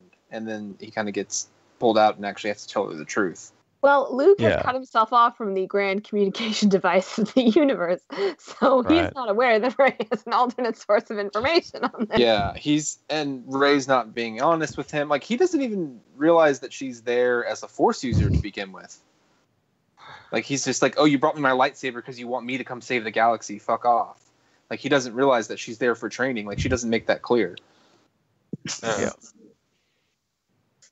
What did y'all make of the cave scene, which is the mirroring of Luke on Dagobah, obviously going into his dark night, like dark passage of the soul, but the imagery of her and a long line of herselves, and it's like they're all repeating the same movements. Like, what is that image supposed to? And then it ends with herself. Hell if I know. As I don't know. It's strange because it's like David Lynch walked onto the set one day and J.J. Abrams was like, well, since you're here, you want to... Honestly. Yeah. No. My husband thought maybe they were maybe she was a clone. Yes. Maybe. I know this to be true. Yeah, maybe. It can be that, or it can be, as Duncan said, the cyclical part of the story, that there is a... like, she is part of this good and evil fight, and she's a link in a chain.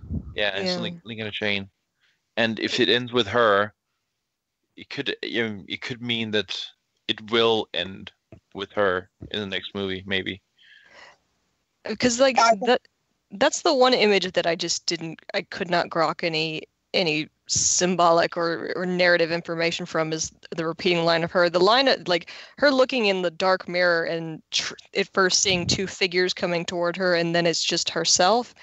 Like, that made more sense, where it's like, this is what she's being seduced with, is this thing that is just outside of her vision and comprehension, and if she turns away from it, the only thing, she's going to be alone. Like, that is what's trying to seduce her. But it's just what came before it that I just couldn't glean anything from. It could have just been they wanted that really cool visual and like her doing the weird snapping thing. And I guess it's also a sense of just isolation and loneliness. Like she wants to reconnect with her parents so bad, and she approaches this wall, and it seems like people are approaching her. She pulls it back. It's just her by herself again. So there's a million of her, but it's just the same person. And that's I think also seeing yourself is a very in a place where you expect answers is very Empire Strikes Back, obviously. Yeah, Amber, I think you're onto something though. It's like a bunch of copies of her, and then she says, I knew it was going to show me who my parents were, and then it's her on the other side. So I think Amber might be onto something serious with her being a clone. That would kind of be cool. Yeah. I don't know what what that would mean. I just kind of felt that whole cave thing ended, and like looking back at it after the movie was done, it was like just one more way of them being like, you want answers, you don't get answers. There are no answers. Like, that's kind of what all the questions we had going into this movie, except for kind of what happened at the temple, I guess. Yeah. It's like the answer was, it doesn't matter. There are no answers. You know, and I mean, that felt like a fuck you half the time. Maybe it's alluding to like the sort of lost kids that we see at the end of the orphan kids, where we see like there's a million of these people out there, these kinds of lonely souls who don't really know their place in the world, and they can be, you know, oppressed or used by the good side or the bad side. And I don't know, she just doesn't really know her place in the world, but like she's been told that she's part of the good side, but she wonders if maybe the dark side has some answers for her. Yeah. I don't know. I also kind of, you know, think that in general those caves are meant to show you the weakness you have, the openness you have towards the dark side, where the dark side has its opening. And I think as Luke comments on her seeking that whole unreserved, I think her main problem is, as you know, Ben also points out, that she seeks a family, and she seeks answers, family, without thinking of the consequences, without thinking anything. She just goes both legs in right away, and that's her biggest weakness towards the dark side. And I think that's what is also showing her, that she knew in her head that she would find answers, but that is the problem, that she is always seeking the answers, and that will lead her to the dark side. That is. And what does Kylo say? He's like, your parents were nothing, you're nothing, but not for me. That's him trying to woo her. Yeah. Yeah, that's the push-pull. Guys, that was so romantic. That's push-pull method right there. Yeah. He's negging. That got the biggest laugh in my theater. That was the biggest laugh right there. That was like really? The biggest, yeah. I hope they don't take that into romantic territory. It's like, maybe there's a subtext there because it is such a weird and intimate relationship, but I just like that it's like a guy and a girl like probing each other's humanity in the strangest way possible, but it's weird. It's not even platonic. It's really hard to describe. Yeah, it's bizarre. It'd be just easy to make it. Go ahead, Duncan. It's still. I guess they're the only other people in the world who know what they're going through. They're the only other people who have this weird connection to the universe and don't know their place in it. But did any of you guys actually want Rey to take his hand in that scene and actually like join the dark side, or this new order of the dark side? Take his of. hand and cut it off. I was like, yes, like let's do this. Let's go nuts. Yeah. Let's turn Rey like Dark Rey. Yeah. Well, I thought because it was the second movie, I thought they were going to go there until they started like doing a lot of promotion that was like, will Rey turn to the dark side? And I was like, well, no. Then. You're like, yeah, nope, not gonna happen. Yeah, when that trailer came out, and they were like, guys, don't watch. There's so many spoilers, and I was like, so none of those things are happening. Yeah, I was actually shocked at how much of that stuff happened really late in the movie that was in the trailer. Like, like there's a shot from after we find out that Luke is imaginary. Like, not imaginary, you know. So Did anyone notice a whole Team Jacob, Team Edward thing there? What? What? Well, did we first of all in Force Awakens think that Finn and Rey might have something, right? Yes. This is what happens when you have a female protagonist. Confusing. I don't know. I've never no. You didn't think that he kind of, He had a creepy first fascination with her, but I don't think she. No. I didn't get it in the first one. Okay, so I had that feeling that he at least thought she was very interesting, and she didn't really know about what was happening in that sense, or maybe even had feelings for him in that way. And then now with the whole connection between those two, which is sort of weirdly sexual in a way, even though it's not. With Ben, I'm kind of feeling that Ben is Team Edward here, and Finn is poor Jacob. Finn. Okay, sorry. I'm like, who is the second person? Finn and Ben. It's weird because it's weird because like her interest in him is born out of pity, in that she sees that he is in pain and conflict, and she thinks that she can revert him. And his fascination with her just seems like he wants a friend. Like he's really lonely. He just wants someone to hang out with. If one of those two was going to be a sparkly vampire, it would be Kylo. But I just felt that, like in the first movie, I felt that his like gravitation towards her so quickly had something to do with, obviously the Force in her. So I thought maybe he suspected she was someone he knew, or she was at the temple or something. I mean, apparently that's not the truth. Maybe that's not the truth. I don't know. We still don't. It's not really sure if he was lying to us or not. But it seems he just like could sense the Force in her and was like another human. Like I don't know. Like how much interaction has he had outside of stormtroopers and like really like evil commanders the last decade? That's a good question, actually. Because he said to her, "You saw me, and looked at me like no one else ever had. Like she's the first person who's not in charge of him to interact with," and he just connected with that instantly. But also, that's a good point, because apparently he left with like half of the students at the academy, and where did they go?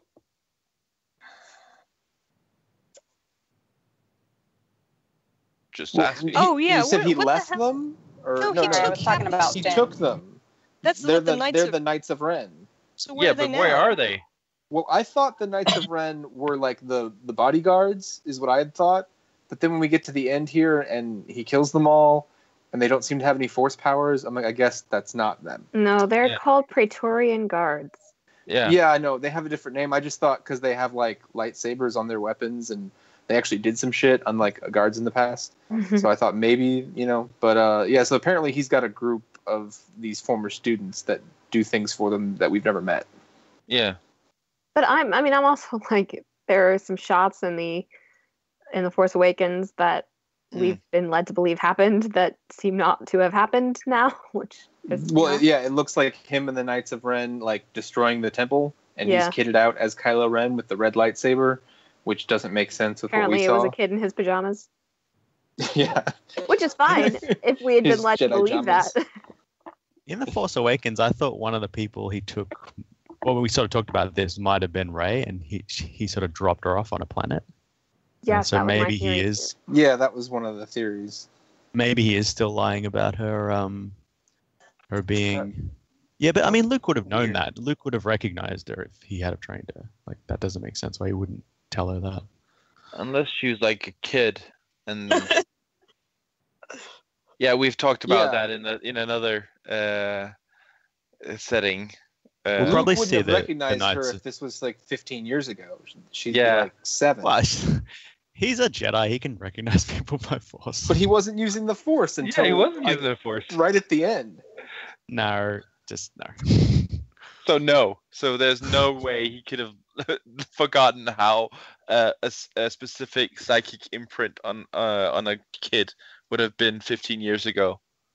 I mean, Yes. I thought she was his daughter. I thought that the whole thing that was going to happen was that he that he was training his daughter among other students at this academy, and that Kylo goes crazy and kills He them thought he killed all. his And daughter. so Luke believes that his daughter has been murdered by his nephew, turning to the dark side, which to me was a perfect reason to go hide out on a rock for the rest of your life. And then Kylo couldn't quite. I'm going into total fan fiction here, but yes, the light in him wouldn't allow him to murder his 5-year-old niece or whatever, or cousin or whatever, and then that would be his project. Yeah, that's what I thought. That would happen. Because doesn't Snoke in The Force Awakens says something about the one time the light prevailed in you or something, talking about when he first kind of converted Kylo. So it's he did something good, and Snoke still gives him shit about it. So it's what was that? I don't know. I thought I thought Rey was there. Either she's just a random person or she could have been Luke's daughter. As long as Luke didn't drop her off, which people thought Luke dropped her off and then went on a vacation to that island. I was well, that makes him a horrible character. So I hope that's, as long as that's not the issue, I don't really care what her lineage is. Do you think a lot of problems in this universe would be solved by not abducting children from their families to join monastic warrior orders?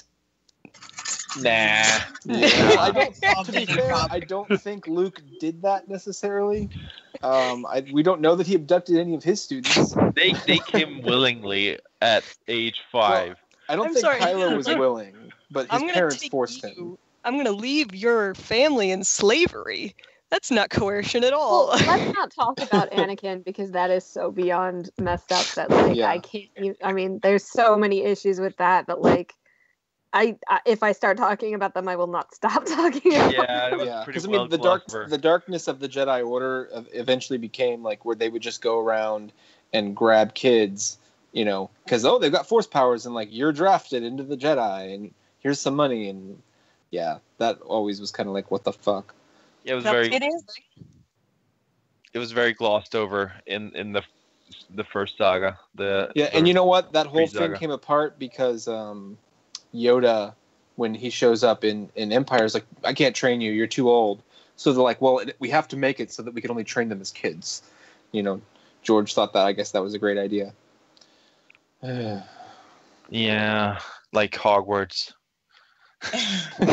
Did you get your letter? Yeah.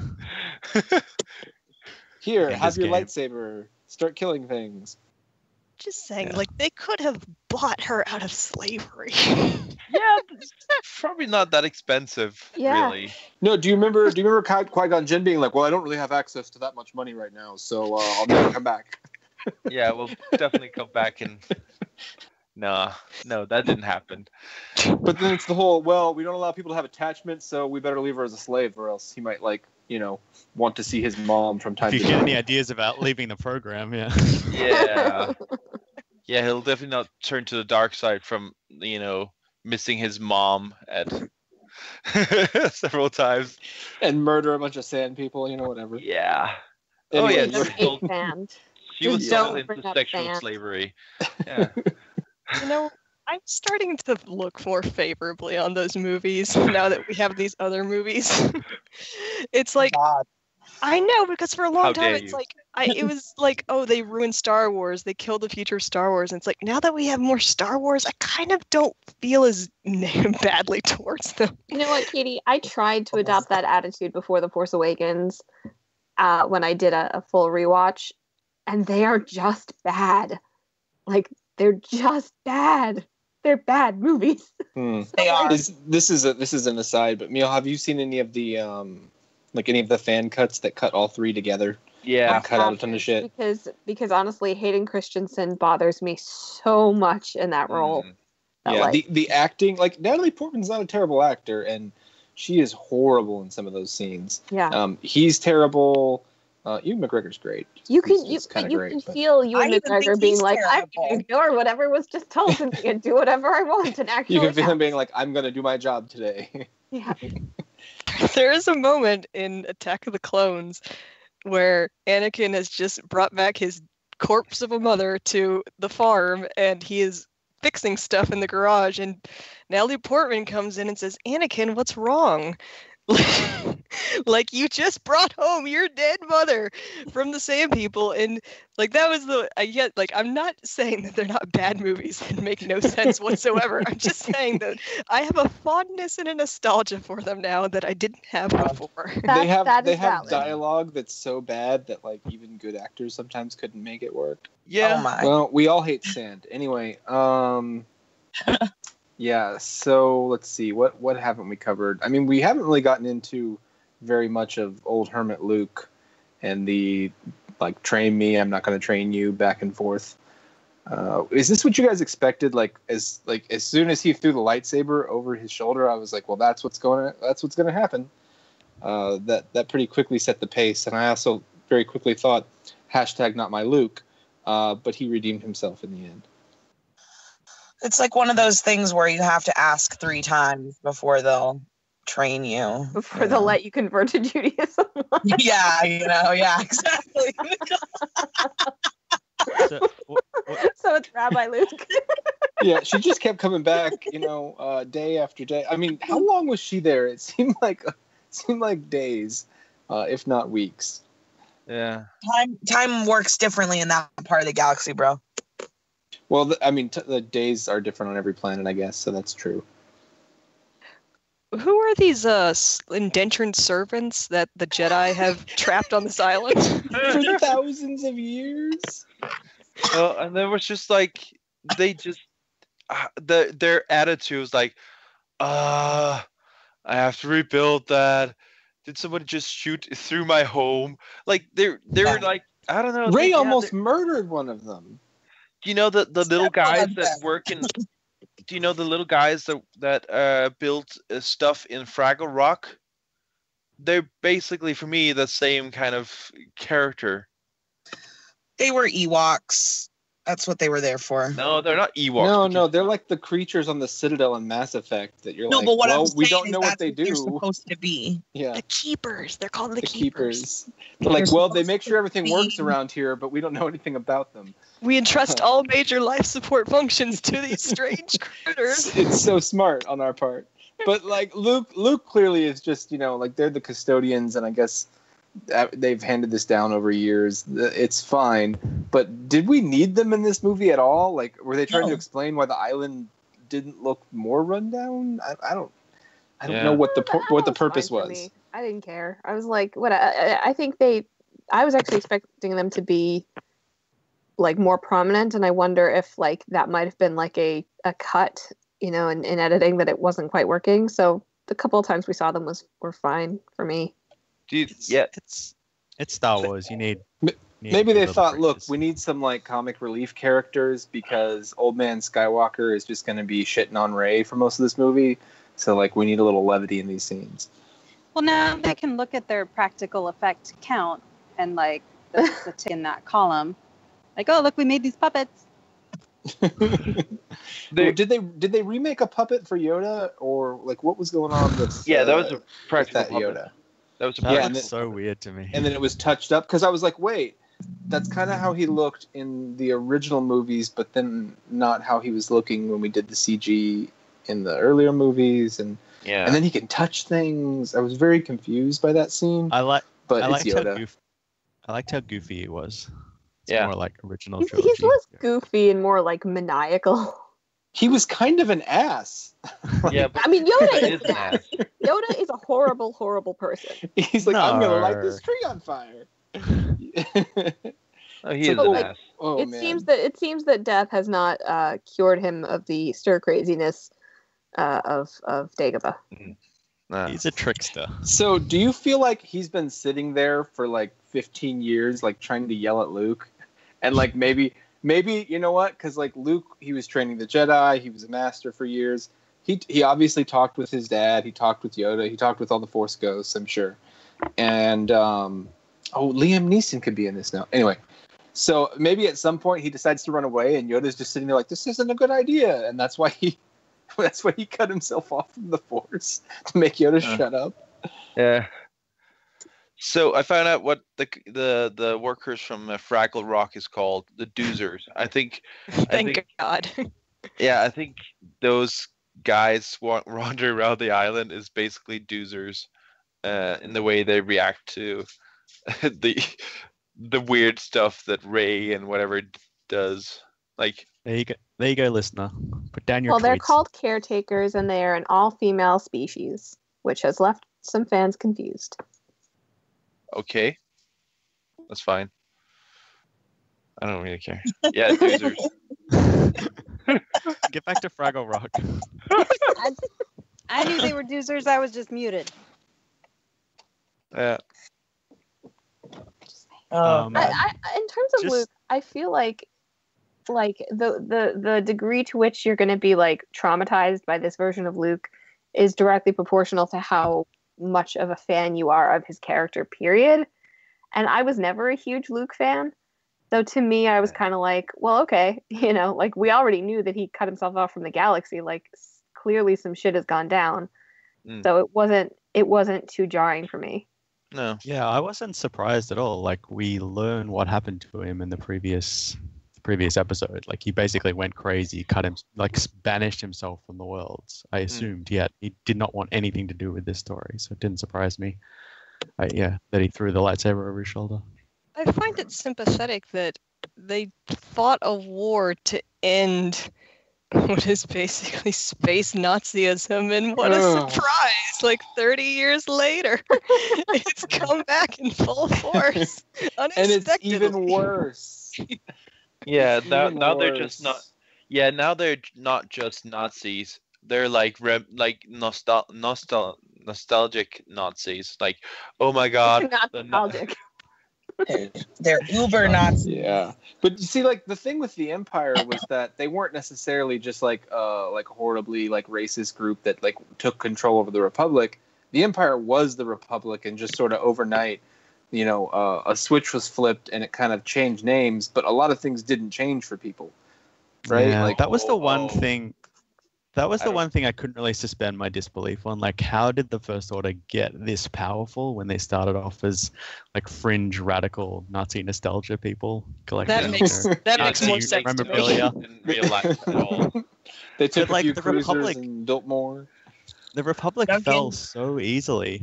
Like one, Answers are coming But in see, episode 9. The thing is that when you watch episode 3, like when the Republic falls, like Padme's like, oh, democracy's dead. But like the Senate was kept open. Like nothing really changed to most people.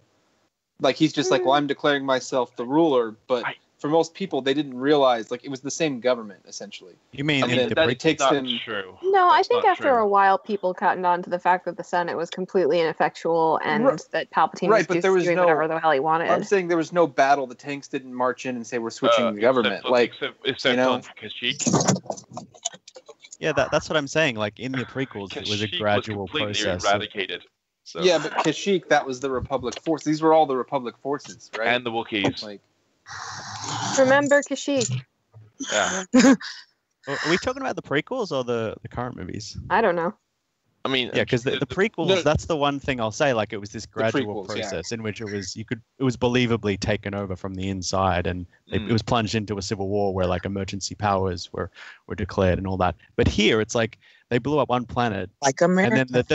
and then the weapon that they blew it up with was destroyed, and now suddenly they're in charge of everything, and no one is rallying. to yeah, their yeah, cause. that's It just what I mean. seems Is too quick. here the Republic is one system, and that system gets blown up, and there's no Republic. I mean, it's sort of depressing. They've spent the past 30 years setting up a republic, and it can be destroyed in one day. Like, what's the point Yeah. of even going on? What's the point of even building a new republic? I guess what we were talking about in the chat beforehand is the only thing that I thought made sense was maybe if the Republic was more kind of like the UN, and like most of these star systems had gone back to some sort of self-governance, and Right. like you know what I mean, like that, and everything was really peaceful for a while.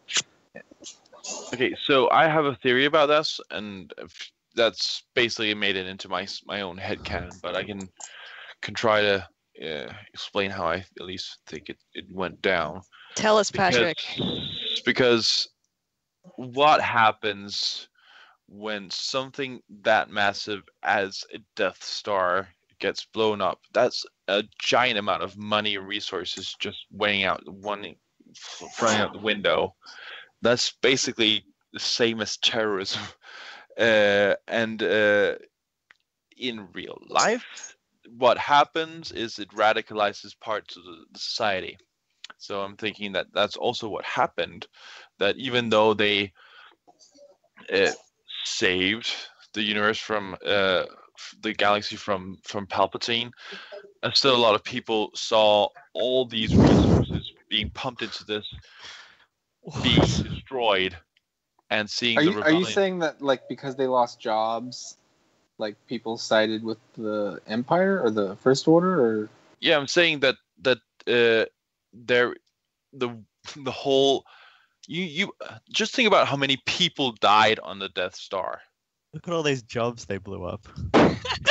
not just how many jobs, but how The many rebels people. are stealing your jobs. But the thing is, How many people? it's a planet Honestly, destroying. think about this. Think guns. about it. Yeah, How many people? and it's people that are conscripted and slaves and. So how many people did they kill? And we also see in this, like, the First Order, even though they might kill like 600 resistance people, they killed thousands upon thousands of First Order people in this movie as well. Wait, what are you saying? I'm saying that the resistance Patrick and is the slowly rebellion is coming bad out to guys. us as a First Order sympathizer. I'm saying that I'm I waiting for the Hux voice to start. No. He's saying Honestly. that rebels are thought of as terrorists, and that's why the galaxy's turned against them, even though Yeah. they're the official Republican army. Death Star, and we're gonna make the Resistance pay for it. Right, but the rebels turned into the Republic, and like they went. Yeah. There's stuff in these books, right? Like they had to go through freeing all these systems afterwards, kicking the Empire out, the Battle of Jakku, all that. Yeah. So I mean, Yeah. it became like a unified effort for the galaxy. But not I guess- but not the whole galaxy, as you also would have read, that there's not every single sector Right. of the galaxy that Well, is. well, there are parts of the galaxy that were never part of the Republic or the Empire, right? Yeah. And it's always the core worlds that end up being like the center of the Republic. Coruscant and what was that, the other one? The one that Han is from. Corellia? Corellia. Corellia. Korriban, Yeah, Korriban, and yeah, Alderaan would have been one as well, one of the core worlds. But See, if it I could- before it blew up. I could maybe buy into that a little if it was like a building that had gotten blown up, but the Death Star is a planet bomb, like a gun that blows up planets. Yeah, Like- and it was on a remote moon, like that not a lot of people would care about. Would have plunged the galactic economy into depression. It just sort of forced people to build it and give them resources because they Doesn't owned matter. everything. It doesn't matter. I don't It still affects the economy, no matter how you do it. Star What? Wars have There's no economy. It's Star Isn't there Wars. someone who made a video about like the economy of the Death Star, like how much it would cost? But like the bigger thing here is that if Kylo was 15 years ago, let's say 10 to 15 years ago, and we knew like Snoke had turned him then, and you hear about these stories of Rose as a kid and Finn as a kid being stolen. So they're out there in the Outer Rim stealing kids and building an army. And then somehow they're Okay. buying weapons from people in the core, these arms dealers on Fancy Planet and other places. Like the Republic just sits by and is like, well, we got 5 ships because we demilitarized, and they let it go on. Like I can't Right. believe they let them build 2 dreadnoughts and have like, however many soldiers they have, take over whole planets, and just they were like pretending nothing was going on. Like it's crazy.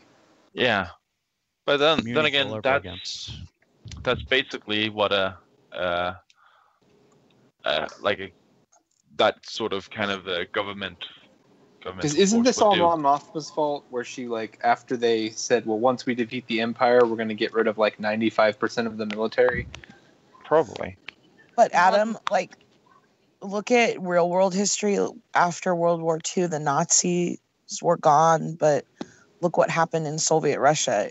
When I look back on that, it's hard to believe that anyone let that happen either, but that's the power of fear. Well, but you're talking about a sovereign country that already exists with the military instead of like it. It'd be more like if like a wing of the German army left and went to Mongolia or something and then took it over and like built a new Germany.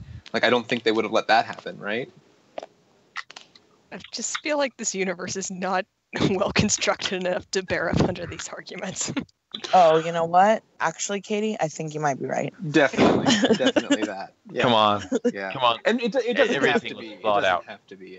It's fantasy, guys. It's not entirely meant to hold Makes up sense.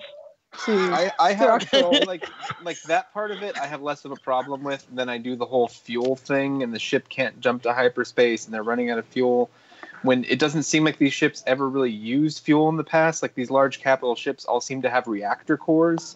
Oh like God, come like on. all of our submarines do. Oh like my God. like why would you But like but I come don't on. know. Or Come on, why Adam. would it be running on empty when they were evacuating the damn plant? I don't know. You know. Because asking- science. Yeah, and Adam, you also say, do you say that submarines don't have fuel? Well, I guess I was just- They need fuel for certain things, but I mean, like a nuclear submarine doesn't need anything to keep the engine running. It doesn't Don't need to you- go get gas. Jet Isn't fuel uranium can't fuel? run out of Uranium fuel. steel beams or something. Right, but like fuel cells and like uranium and all that, like that's not the sort of thing that runs out a lot. You know what I mean? Like you're not worried about running out of it in the middle of something. You know, it's Anyway. like a month from now you need it.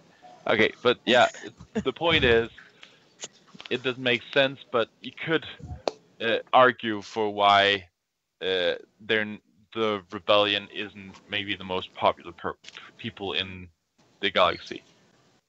I was Right. just sad no one came to Hmm. help him at the end. I thought they'd have more allies because But- the Republic was only blown up a couple of weeks ago. Well, they also only gave Yeah. it like 2 minutes. No, but hey, You know, like, like Yeah. things happen fast in this story. Okay, this whole 30 story takes seconds place went by. in like You didn't 3 text hours. me back. Like, Oh my God, what are you You were doing? broken Don't up. you like me anymore? I Um, also thought the whole plan to go to this planet and hide up was kind of stupid, because then you're giving yourself no escape, and also they could just see you leaving. Like, I don't. They couldn't. Like, because they can we're look out cloaked. the window and see you're cloaked, but not like they're within visual range. Like you put a fucking telescope on them. Like I don't know. I know, but did you see how many windows were on their bridge? Like, So all not the a lot. windows. All the windows. A Yeah. question is Brienne dead? Yes. She's got to be right. Was She she came ever back. alive? She's Boba Fett. She'll be back. Do you care? I mean, she's barely there. She was in the trailer for longer than she was in the actual movie. They promised she would be have a proper A fight scene. something like that. I did like that fight. Yeah, Yeah. it was good. But I Yeah, hope but she's gonna Gwendolyn Christie come back. had this line in like a featurette that like, this is the most physically demanding thing I've ever done, and I'm like, you thought the hell. Wearing the costume Yeah. is probably the most physically demanding thing.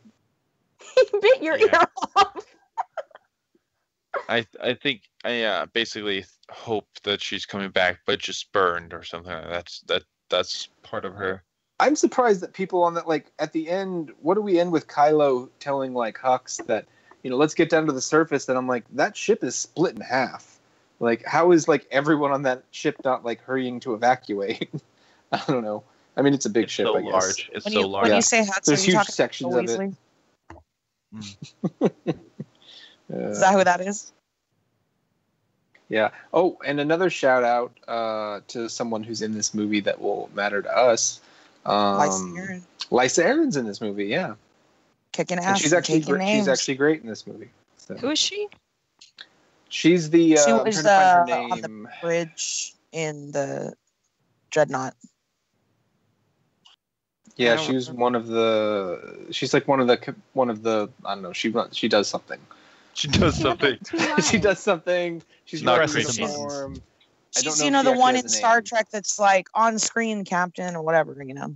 Like, Yeah, but she's in a few scenes, and she's there at the end, right, when they're in the walkers or whatever. Yeah. But I met her on an elevator once. She was very Oh. nice. How? What? Oh. Where? Well, this was at like the Con of Thrones. Like she was there for that. But I nice. just like we happened to be in an elevator, and she got in the elevator, and like we chatted for a second. And Oh. it was Did very you talk nice. to her about breastfeeding? Yeah. No, I did not. I just told her I was like, oh, loved you on the show, etc. Missed your chance. She was super nice, like not at all crazy. No, I was like, I could have sworn you were gonna be crazy, but She was I in think I might have Doctor even Who made that joke. too. so. I just seen her in an episode of the Doctor Who show. But yeah, I know. Like she was like around the con. Like she hung out with people. I think she like might have even like, you know, like went and like got drinks with some people or something at one point. Like she was super nice. Okay, So, like, guys, I need to go to bed. It's Bye, like Patrick. Oh, Right. I'm so True. yes. across the pond is The, quite. the problem with this movie is that I honestly feel like you could talk about it for hours and hours and hours and not know exactly what you feel. Maybe that's just me. I might be projecting, but I really I'm so confused still. I think my that's point- a fair my statement. ending point would be that is what makes it awesome for me. Yeah. And Yep. I think it's. Good night. I think it's. Good night, Patrick. Good night, Patrickle. Yeah. I think it's challenging and rough around the edges, kind of the way Empire was, which also wasn't very well received. That's right. At the time, Empire was kind of shat on, wasn't it? Yeah. Yeah, because it I didn't think do. It wasn't like that- the grand adventure of the first one. It was more darker and. I think they'll open-ended. change over time too, because like for me, Return of the Jedi growing up was my favorite one, and when I look back on it now, I'm like, it's kind of silly.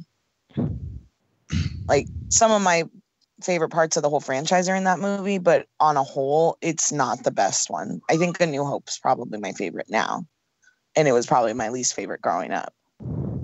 Did your guys' crowd or your audience cheer when Kylo killed Snoke and Rey Yep. grabbed the lightsaber? No, Yeah, we yeah. got That a was huge round of amazing. applause. Yeah, there was same. very I love minimal that. I reactions think in my I audience. cheered with that. I was like, yeah, like I just like, and That the and best the part. that and the spaceship slicing open got a huge round Yeah. of applause. I loved it. Those two moments. Yeah, were- even that got nothing. There was like an audible kind of whoa, but it was the energy was really flattened out of my room about 20 minutes into it. And it was the third showing of the night, Thursday night. Really, That's a shame. Yeah. Harsh. that's weird. Yeah, I it's mean, good. Like it's a um, good crowd movie. And there was a lot of like mega fans. I mean, there's plenty of people dressed up. I was dressed up. My kid was dressed up.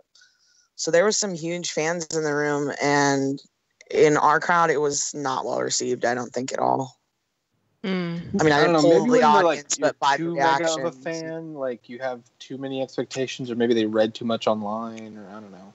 Because like I saw it Thursday night, and like it seemed like a more casual crowd, but like they were super into it. It was just so different from The Force Awakens. I mean, we were in the very first showing, so it was the mega fans. You know, everybody was dressed up, and obviously it was the first one in however long, so the energy was really high just to begin with going into it. But I mean, it got a standing ovation at the end that like people were applauding, and the credits were ending still. You know, like this one, people were leaving immediately. Hmm. And there was minimal applause, you know, I mean, really light chuckles here and there. No real cheering at anything. I think Yeah, at the end, energy in people ours was seemed more very just deflated, confusion. and I think that's kind of the way I felt. Like I was so pumped through that ending, and then when I saw them all, I'm like, oh, there's like 10 of them left, and they're all in the Falcon. I was like, oh shit.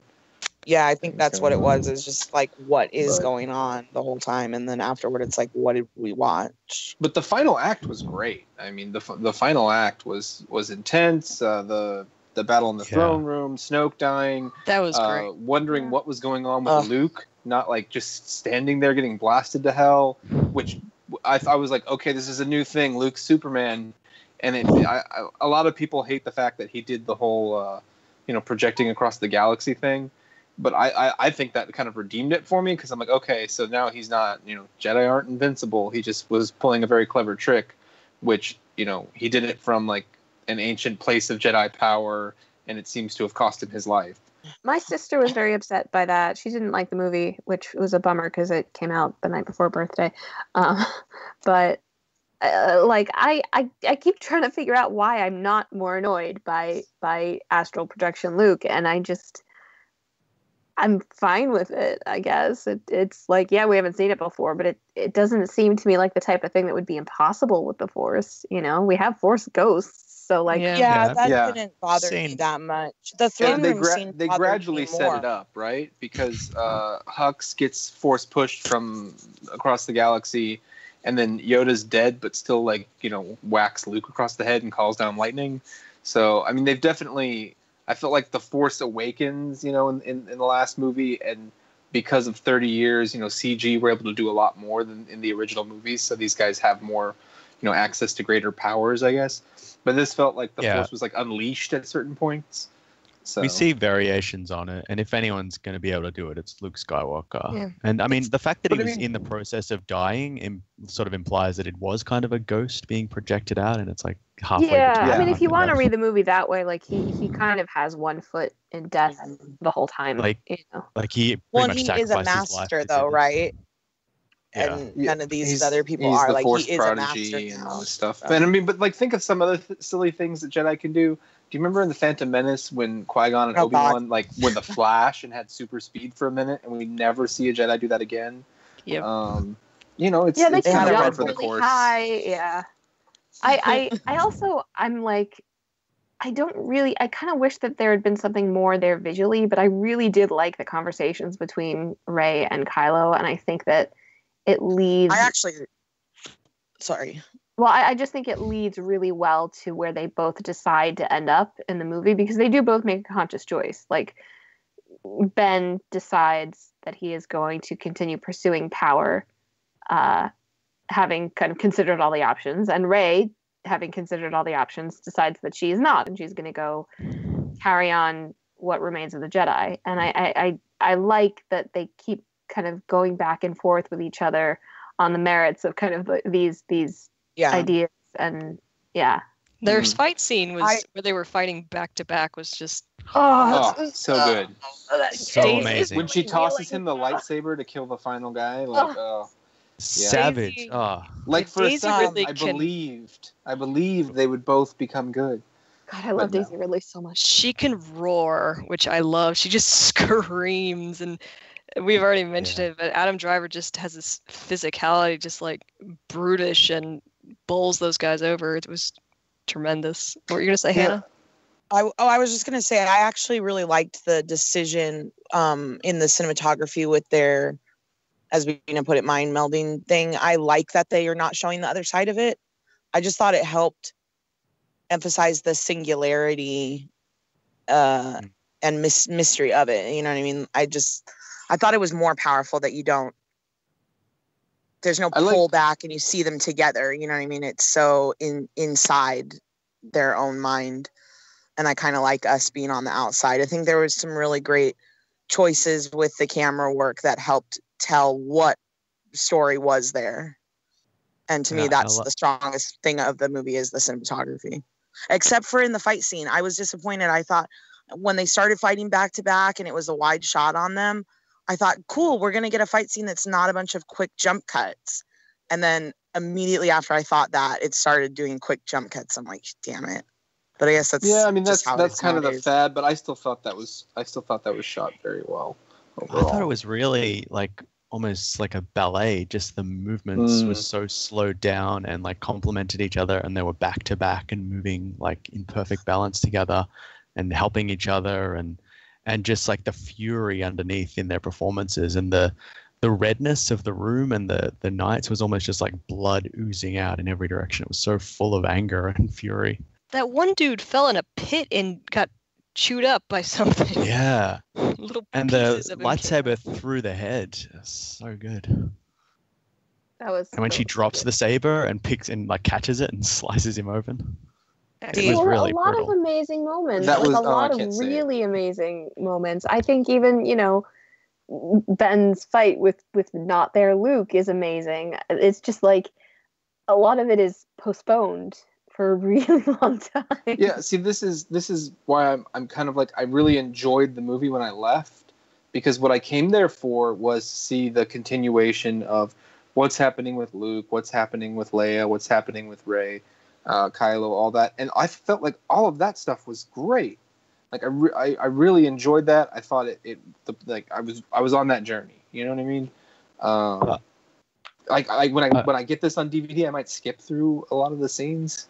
You know, I don't know. Skip that casino plot, yeah. I did really like too in when Snoke tells her to come closer and drags her to him, how they go to a tighter shot on both faces, so you really do feel that uncomfortable closeness and just his fucking face, like Katie said, this wrinkled testicle, like right at the camera, with the little hairs and the pores. I mean, it was just so nasty, circus. and it made me uncomfortable, and I Have you really liked that. You Have know, any of you guys seen like the Snoke action figure they made? Yes. Is like he's just got like nursing home, yeah. It looks terrible. And then if you take his robe off, it's like a female action figure body that's like way So too slender. funny. Like if they just reused like a Barbie body or something. You're like, what the fuck is this? Like, gross. Andy Serkis, though. Props to Andy Serkis, who is just amazing. It's Yeah. good that they got Just rid of looks that like a character, child. though. I agree. Yeah. And I think it's actually Yeah. really interesting because it works in complete opposite to both of the other trilogies, where like we've had this like bigger bad, on top of like Darth Vader and on top of Anakin. And now it's just Kylo Ren. And I think that's really interesting. yeah. I mean, because you're right. Like the the Emperor never was really like the prominent figure. That's one of the big surprises of Empire, that you find out that Vader is definitely not the guy in charge. Yeah, so what's Kylo gonna do now with no one to neg him? Well, there is Bill Weasley. I mean, Bill Weasley seems pretty. Yeah, he's lost Not his cool. ability to challenge him, I think, now. Like before, it was like he's kind of outside the power structure. I mean, sort of like, I guess, how they talk about how Vader was not part of the Empire, but he's Lord Vader, and so he sort of, sometimes the generals seem to order him, sometimes he orders them. Now he's just in charge of everything. I think it's funny how when Kylo was laying unconscious and he went to grab his gun, Oh Like, yeah, we I talked wonder, about that earlier, where he was like Oh. thinking he was going to kill him. Yeah, Yeah. I was just wondering, like, if Kylo actually knows, like, he felt it and is holding it as some kind of trump card later. Nah, I think I that was He was just too for us. busy. I feel like Yeah. he thinks so little of that guy anyway that Right. I'm just glad that Hux didn't die. That's all I gotta say. I love it.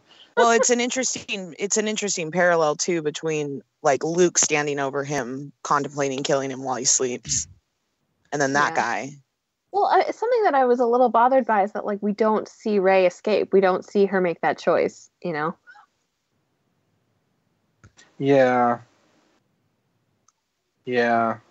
I guess because they didn't want to show how that happened or whatever's going on there. I don't know. Leaving us a little tense. Because I mean, Kylo's pretty much killed all his like parent figures at this point. He's killed Han. He's sort of helped kill Luke. Killed Snoke. He didn't kill his either. He couldn't pull the trigger. he made the on his choice mother, not to. Yeah. Yeah, that was the one thing he held back. But I don't think like he he's knows that- unfettered now. Like it's not like Darth Vader where he was, or the Palpatine where they were these old grizzled war veterans. He's young and he's unfettered and undisciplined, and it's going to be maybe this more chaotic evil. But I don't know. I don't know where like Ben is going, because I think it was really important. Leia has that line like, "I know when a son is gone," and then Spirit Luke is like, the son is never really gone, and that like they could go any number of different ways with this. But I would not necessarily be like. I mean, I think Kylo Ren is going to be the major villain of the final movie for sure. But I wouldn't necessarily say that it's like all evil all the time, for him. Yeah, because I felt his main motivation wasn't like, I need to kill the universe, I hate the light, I'm evil. It was more like, I just want to be my own boss. Yeah. Right. Yeah. Also, Adam Driver is too good of an actor, honestly, to waste that, to like inflict that much of an unsubtle motivation on him, in my opinion. Like, Also, what the hell did Luke mean? Like, what are we going to see of that when he's like, if you strike me down in anger, I'll always be with you, just like your father? Well, I mean, like, there's that's no what- payoff with that. Well, his father's with him in spirit. Like, he'll be with Rey in spirit. Maybe he can show up and Force Ghost annoy Kylo. Hey, does Anakin ever show up and talk to Kylo? I don't know. Because I mean, that's the same line, of course, Obi-Wan says before he disappears in A New Hope. Yeah. And, Yeah, no, I know. And then that materializes as him, he's become one with the Force, and now he can, see all things and have chats with people. I think everyone's very aware that Kylo is not the most stable of folks, I think you could say fairly. And I think that is part of what Luke is leaning on. I mean, it's also possible that he's talking from his own experience of like, I kind of was tempted to strike you down in anger, and now see what's come of that, you know.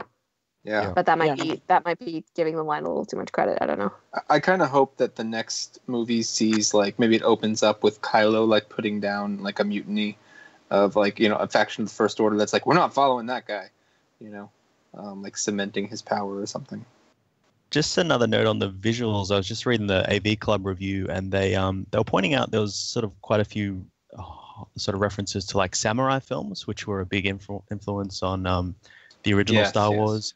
So you've got the really striking red color palette, both in the throne room, but also in on the Salt Planet when they're sort of dragging their cruisers along the surface. It almost looks like, you know, like veins being cut open, like these kind of red marks that are bleeding across the battlefield. Lots of sort of operatic showdowns in throne rooms and vistas. The Rashomon style flashbacks we get with Luke, exiled warriors, and also the image of the dreadnought being sliced in half is almost like it was sliced open by a samurai sword.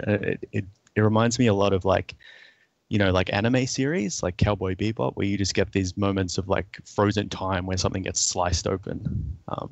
So it felt very very and I mean, Bina aesthetic. mentioned that it's very Kurosawa, and I wish Bina had been here because she had quite a lot to say. But maybe I'll see if she can record a little something, edit it in.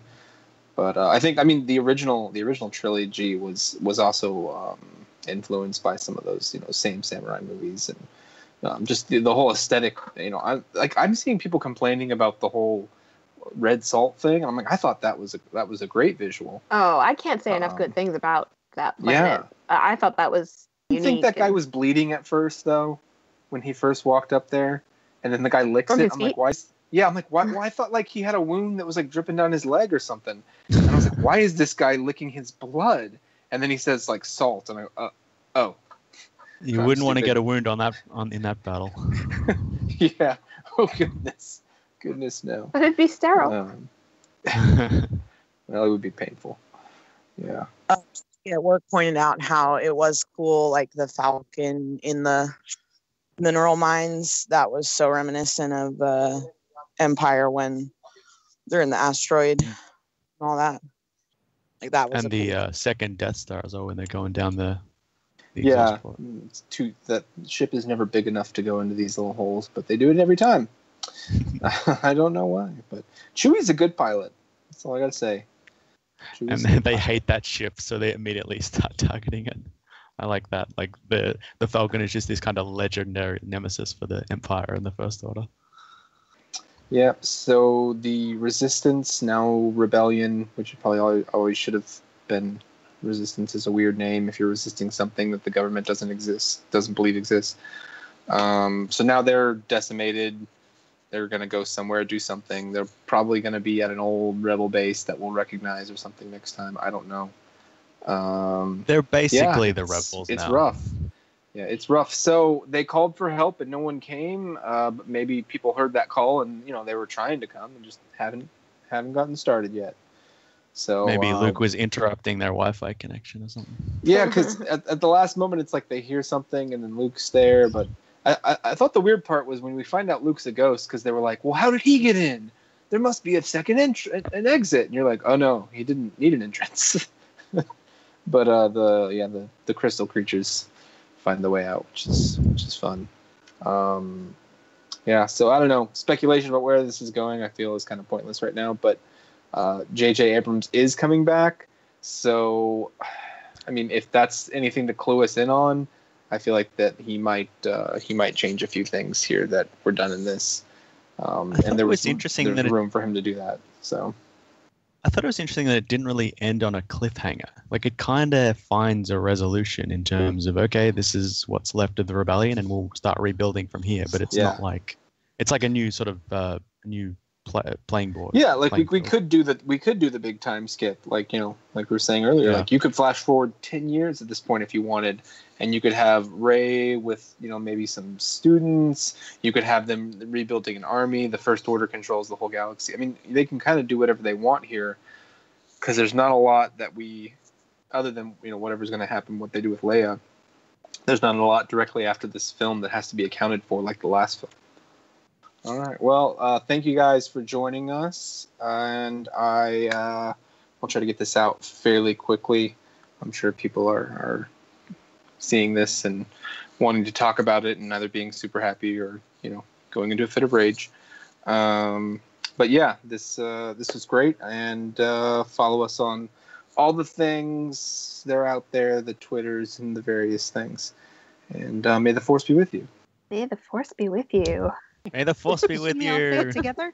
Live long and prosper. No, not that one. No. A lot of freedom Yeah. that past seasons in. So Yeah. that's how I view it.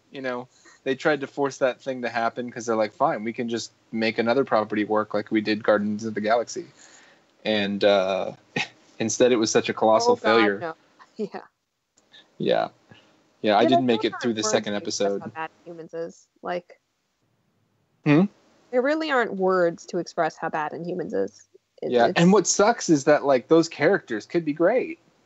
They could at least fit into another movie or something and be enjoyable. But I don't know. It's so confusing. All right. All right. Good night. Good night. Take care. Bye. Later. Bye, guys.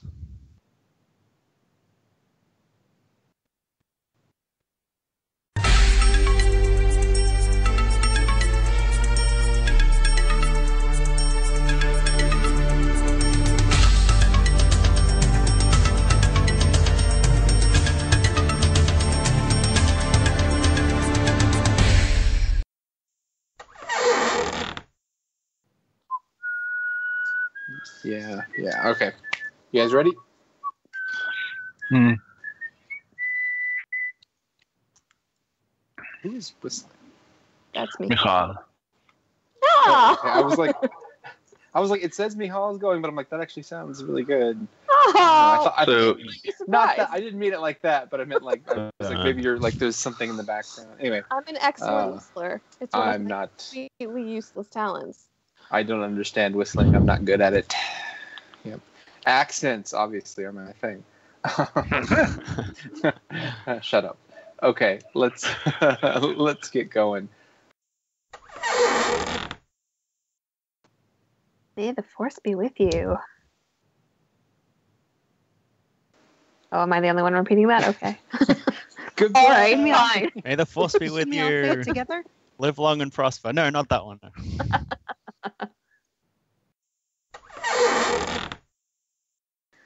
I'm just glad the Inhumans thing didn't work out. That's Oh all my I'm gonna say. god, that was a nightmare. That was an absolute nightmare. It was so bad that it forced Disney to be like, "Hey, can we just buy the company that has the X-Men?" Like, right? We've got enough money to do that. I like that version of the story, actually. That's. I give it. Ooh. I give it 3.5 weird milk nipple things. I give it like 2 blue milk jugs and 4 blue milk jugs out of 5. Both things. I don't know. I am having a hard time trying to figure out your rating system, Adam. I honestly am. I liked parts of it, and the whole plan of the Admiral doesn't make sense. Poe's plan doesn't make sense. No one's plans make sense. Going to the fancy planet doesn't make sense. Snoke kind of makes sense, but then he was like deceived because I guess that's how badass Kylo is. I'm cool with that. Like pretty much all like the Jedi stuff was cool. Oh yeah, I loved everything with Luke. Like Luke, Kylo, and Rey, everything that went on with them was like was intense, was great, and then it would just drop me back to why are we in space, Monaco? What's going on? Poe has to mutiny like 5 times, and Finn needs to like run off to get something, and it'll kind of be pointless and get everyone killed. When Poe mutiny more than once. Well, like, so he, like, when the movie opens and he's like, fuck it, just send the bombers. Like, he's disobeying orders. Mhm. He like, keeps disobeying orders. Oh. Like, the whole time he's just like, fuck it, I'm going to do what I want. Mhm. And then at the end, we're supposed to be like, see, she had a great plan. They're all just going to sneak off to this nearby planet where no one's going to ever look for us. And you're like, that's not a great plan. Like, none of you have a great plan. like Kylo's plan, or Poe's plan sucks. Your plan sucks. It's like they introduced in this movie about like a dozen problems that never really existed before, just to have something to do, like technological problems and things that were like, this is not how Star Wars has worked, but okay, like fine. And then they also don't necessarily follow through with that. I mean, you know, Star Wars it creates its own like, you know, science and logic, and then doesn't really stick to it. So that's kind of how it goes. I mean, I've always seen it as science fantasy, so I've always been Yeah, like, exactly. yeah, It's not, fuck the rules. it's not hard science. It's fine. It's fine for them to Space like, wizards, you know? It's fine for them to do weird stuff like this, but it's weird for them to write themselves into a corner like this and be like, well now, like, yeah, you can never get away from them. You can never get away. And we're just going to slowly follow behind them when we could easily catch up and kill them. Like, okay. Well, their sublight engines are faster than the first Right, ones. but again, they've got like 30 ships. You send one ahead. You send the fighters out. Like, you know, it's weird that they were suddenly like, all right, we're just content to sit back here and slowly follow them. Maybe they were just enjoying it. They Like, turned on they turned on the lights and were like, oh, we can't try to pull them over. It'll be too dangerous. They're going too slow. It's a slow speed pursuit. Where's Bina at? Adam, I don't recall. What are your overall feelings? Like, I know Paul and I are quite positive. He's like half and half. You thought that there was a plan for these, right? Mm-hmm. Like, so JJ was talking about, you know, after The Force Awakens is like doing interviews and like, oh, you're gonna, you know, oh yeah, Snoke's backstory, it's great. We're gonna reveal that. It's gonna be great. Rey's parents, it's really important. It's gonna come to be really important. Rey's parents, and then it seems like Rian Johnson, they were just like, oh, do whatever you want. And he was like, I don't care about that shit. Fuck it, doesn't matter. And you're like, what the hell? Like, I would assume that you had a few like major plot points you have to make, and then you can kind of work within that. But I think, you know, I mean, we don't know if Kylo's telling the truth about her parents, and JJ could easily be like, that's bullshit.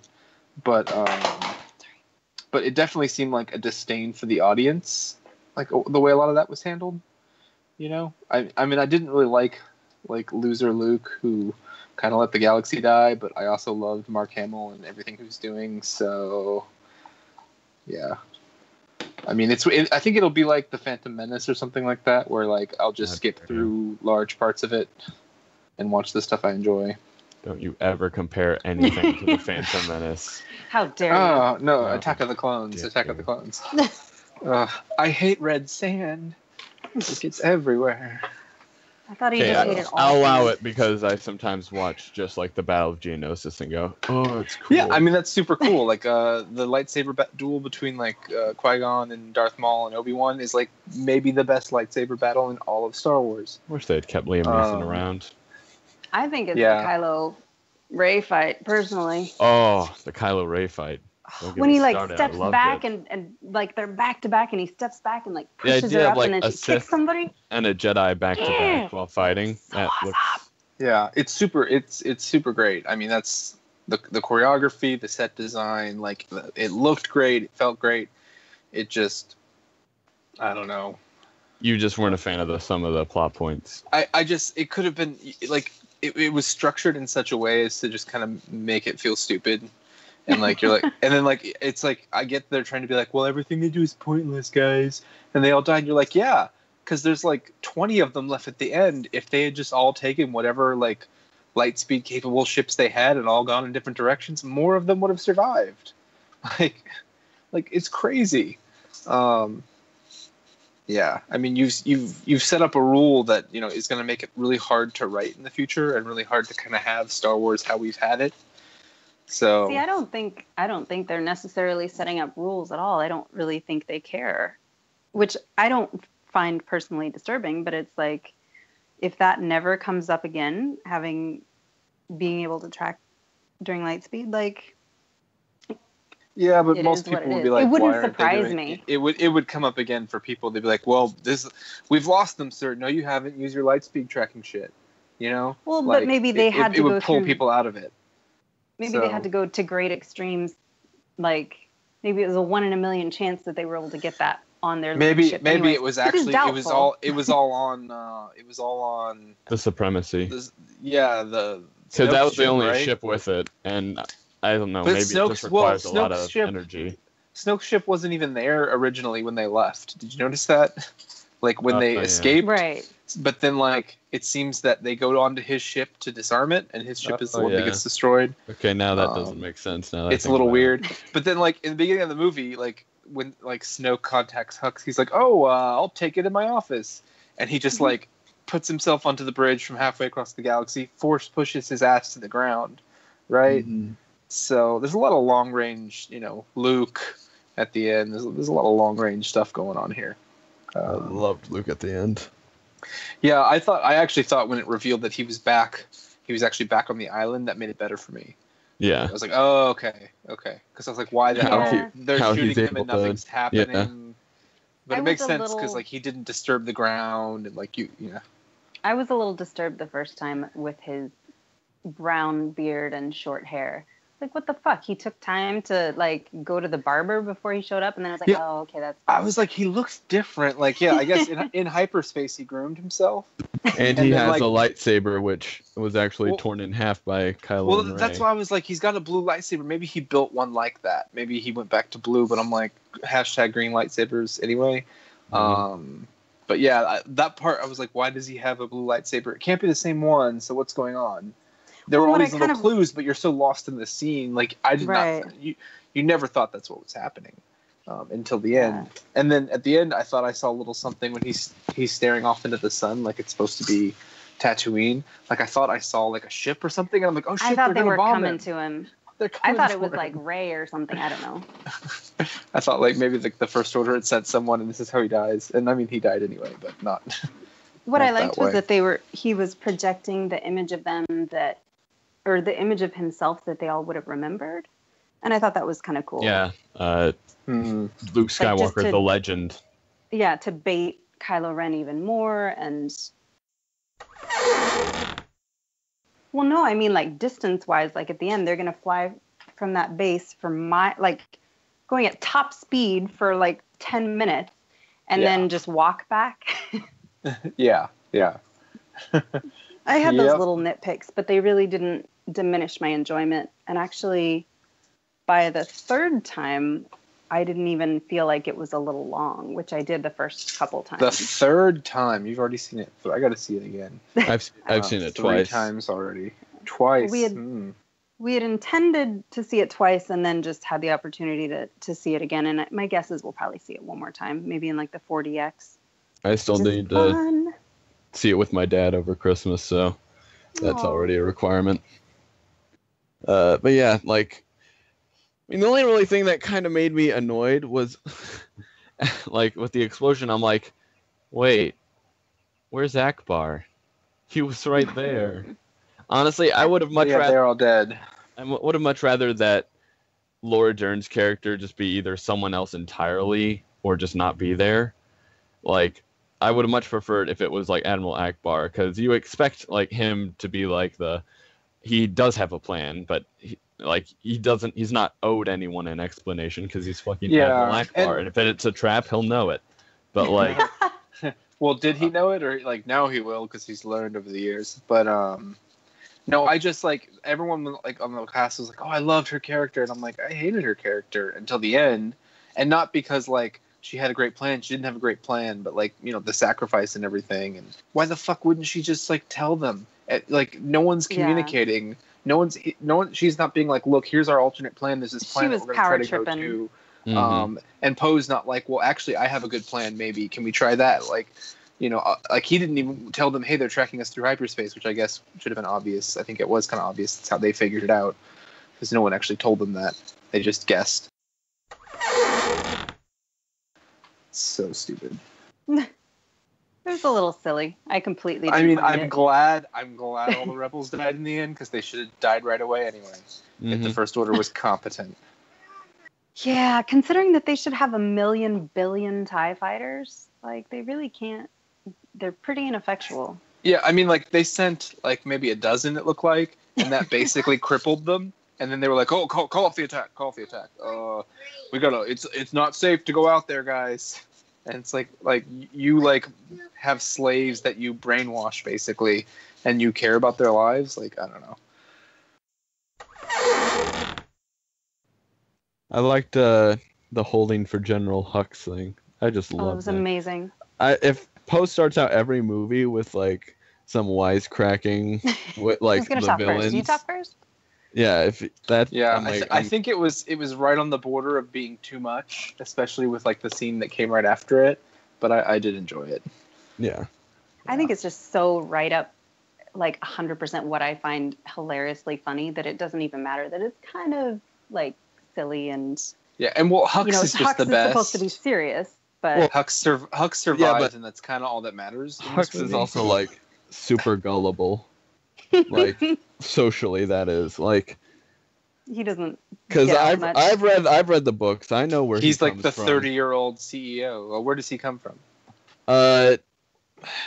It's basically the entire Aftermath books. You meet Armitage Hux when he's like a little kid. His dad's like an abusive asshole because he's an illegitimate kid, and his dad is the one in charge of like the brainwashing procedures when they're first starting the First Order.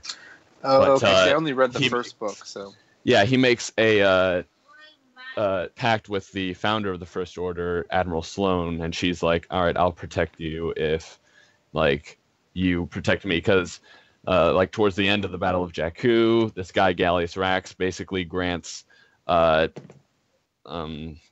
Armitage like full control of these brainwashed orphans they had captured, who are like the proto stormtroopers. And as like a 8-year-old kid, he tells one of the kids to like beat up the other one. So he's already used to having like power in the situation. So like he has never really had to converse with anyone other than giving orders. So like when he's being tooled with, he's like, he obviously can't hear me. That's the problem. So good. you know Yoda was just sitting around waiting for Luke to be able to see him again all those Somebody years. pick up my call. Yeah. Puppet Yoda scared me for a second because I'm like, oh my god, what's wrong with his face? Yeah, and there's And then I something. went, It's, oh, thank God, it's just Frank it's- Oz. Yeah, it's this weird uncanniness, but it did crack me up that, like, you know, Yoda's back, and then he can touch you, and then he can blow shit up, and then he's like, the books don't matter, and then like, Because Ray took 'em. It's like, don't Luke, don't go in there. You don't want to go in there. I'm gonna blow it up before you can go in there. Like, damn. And just the whole setup of the new trilogy where they let the First Order build fucking dreadnoughts for some reason, you know, while pretending that they don't exist. That doesn't make any sense. But okay, the Republic gets attacked in one system, and that's it. They're done. There's no Republic anymore. They kind of explain it in Leia Bloodlines, the book. It seems like the Republic is just really shitty now. Like the old Republic like controlled everything and was all over the place, and the new Republic is like, well, we've got one planet and everyone sort of agrees to be nice to each other. Like, they don't do any governing. It's all like everyone's like self-governed now. Well, yeah, because like Mon Mothma's like, okay, now we're just gonna decentralize and we're gonna reduce the military quite a bit. And yeah, I then- remember in Aftermath, she's like, we need to immediately take like 95% of the military force and Yeah. dismantle it. And I'm like, oh god, this is such a bad idea. Why would you do this? And like, in Bloodlines, you find out like, because this is like years after Aftermath, and like everyone finds out Leia's Vader's daughter, and it's actually a really good book. I definitely suggest it to anyone. But like, there's this whole thing where like there are two parties basically. There are like the staunch kind of Republicans who, in this case, are the good guys, and then you have the centralists who, like, we're kind of wishing the Republic would be kind of like the Empire again. except you can vote now. back in the day when they ruled with an iron fist. Yeah, like the centrists are like, oh yeah, now this government's gonna have like full control over every planet, and then Mon Mothma was like, no, this is kind of more just like a United Nations kind of deal. And then the centrists are like, okay, well then start funding, that, right? We'll start sending funding to this imperial startup group. So they start sending. We money found them to on the First Order. GoFundMe. We found them on GoFundMe. We've been financing them. Oh gosh. I mean, who remembers Borgullet? I certainly don't. Borgullet. Did you come here? Borgullet will make Ryan Johnson talk. Did you come here to kill me? Who are race parents? Borgullet. Oh my God! Just tying Rian Johnson down to a chair. Borgullet will know the truth. I mean, the answer that her parents were just junkies and sold her into slavery is fine, but that doesn't explain why she's Force genius, and why Kylo was immediately in the last film a girl on Jakku. What? A girl? The that girl seems thing, interesting. yes, but I mean, there's no explanation for why Anakin was a Force genius. Well, he was basically he was space Jesus because he had no father because Darth Plagueis impregnated his mother with the Force. Yeah, I forgot about that part. There's literally an Cut that out. I have a question. When they're in Snoke's throne room or whatever, and he is monologuing, at one point he says, something about you didn't kill Skywalker. He said the seed of Skywalker lives. Did he? And I don't know if that was just some random thing he said, if he was talking about Luke as the was he talking about Kylo? Skywalker? In this movie? Yeah. I don't remember him talking about the seed of Skywalker at all. He said those words. Just wasn't he saying really quick?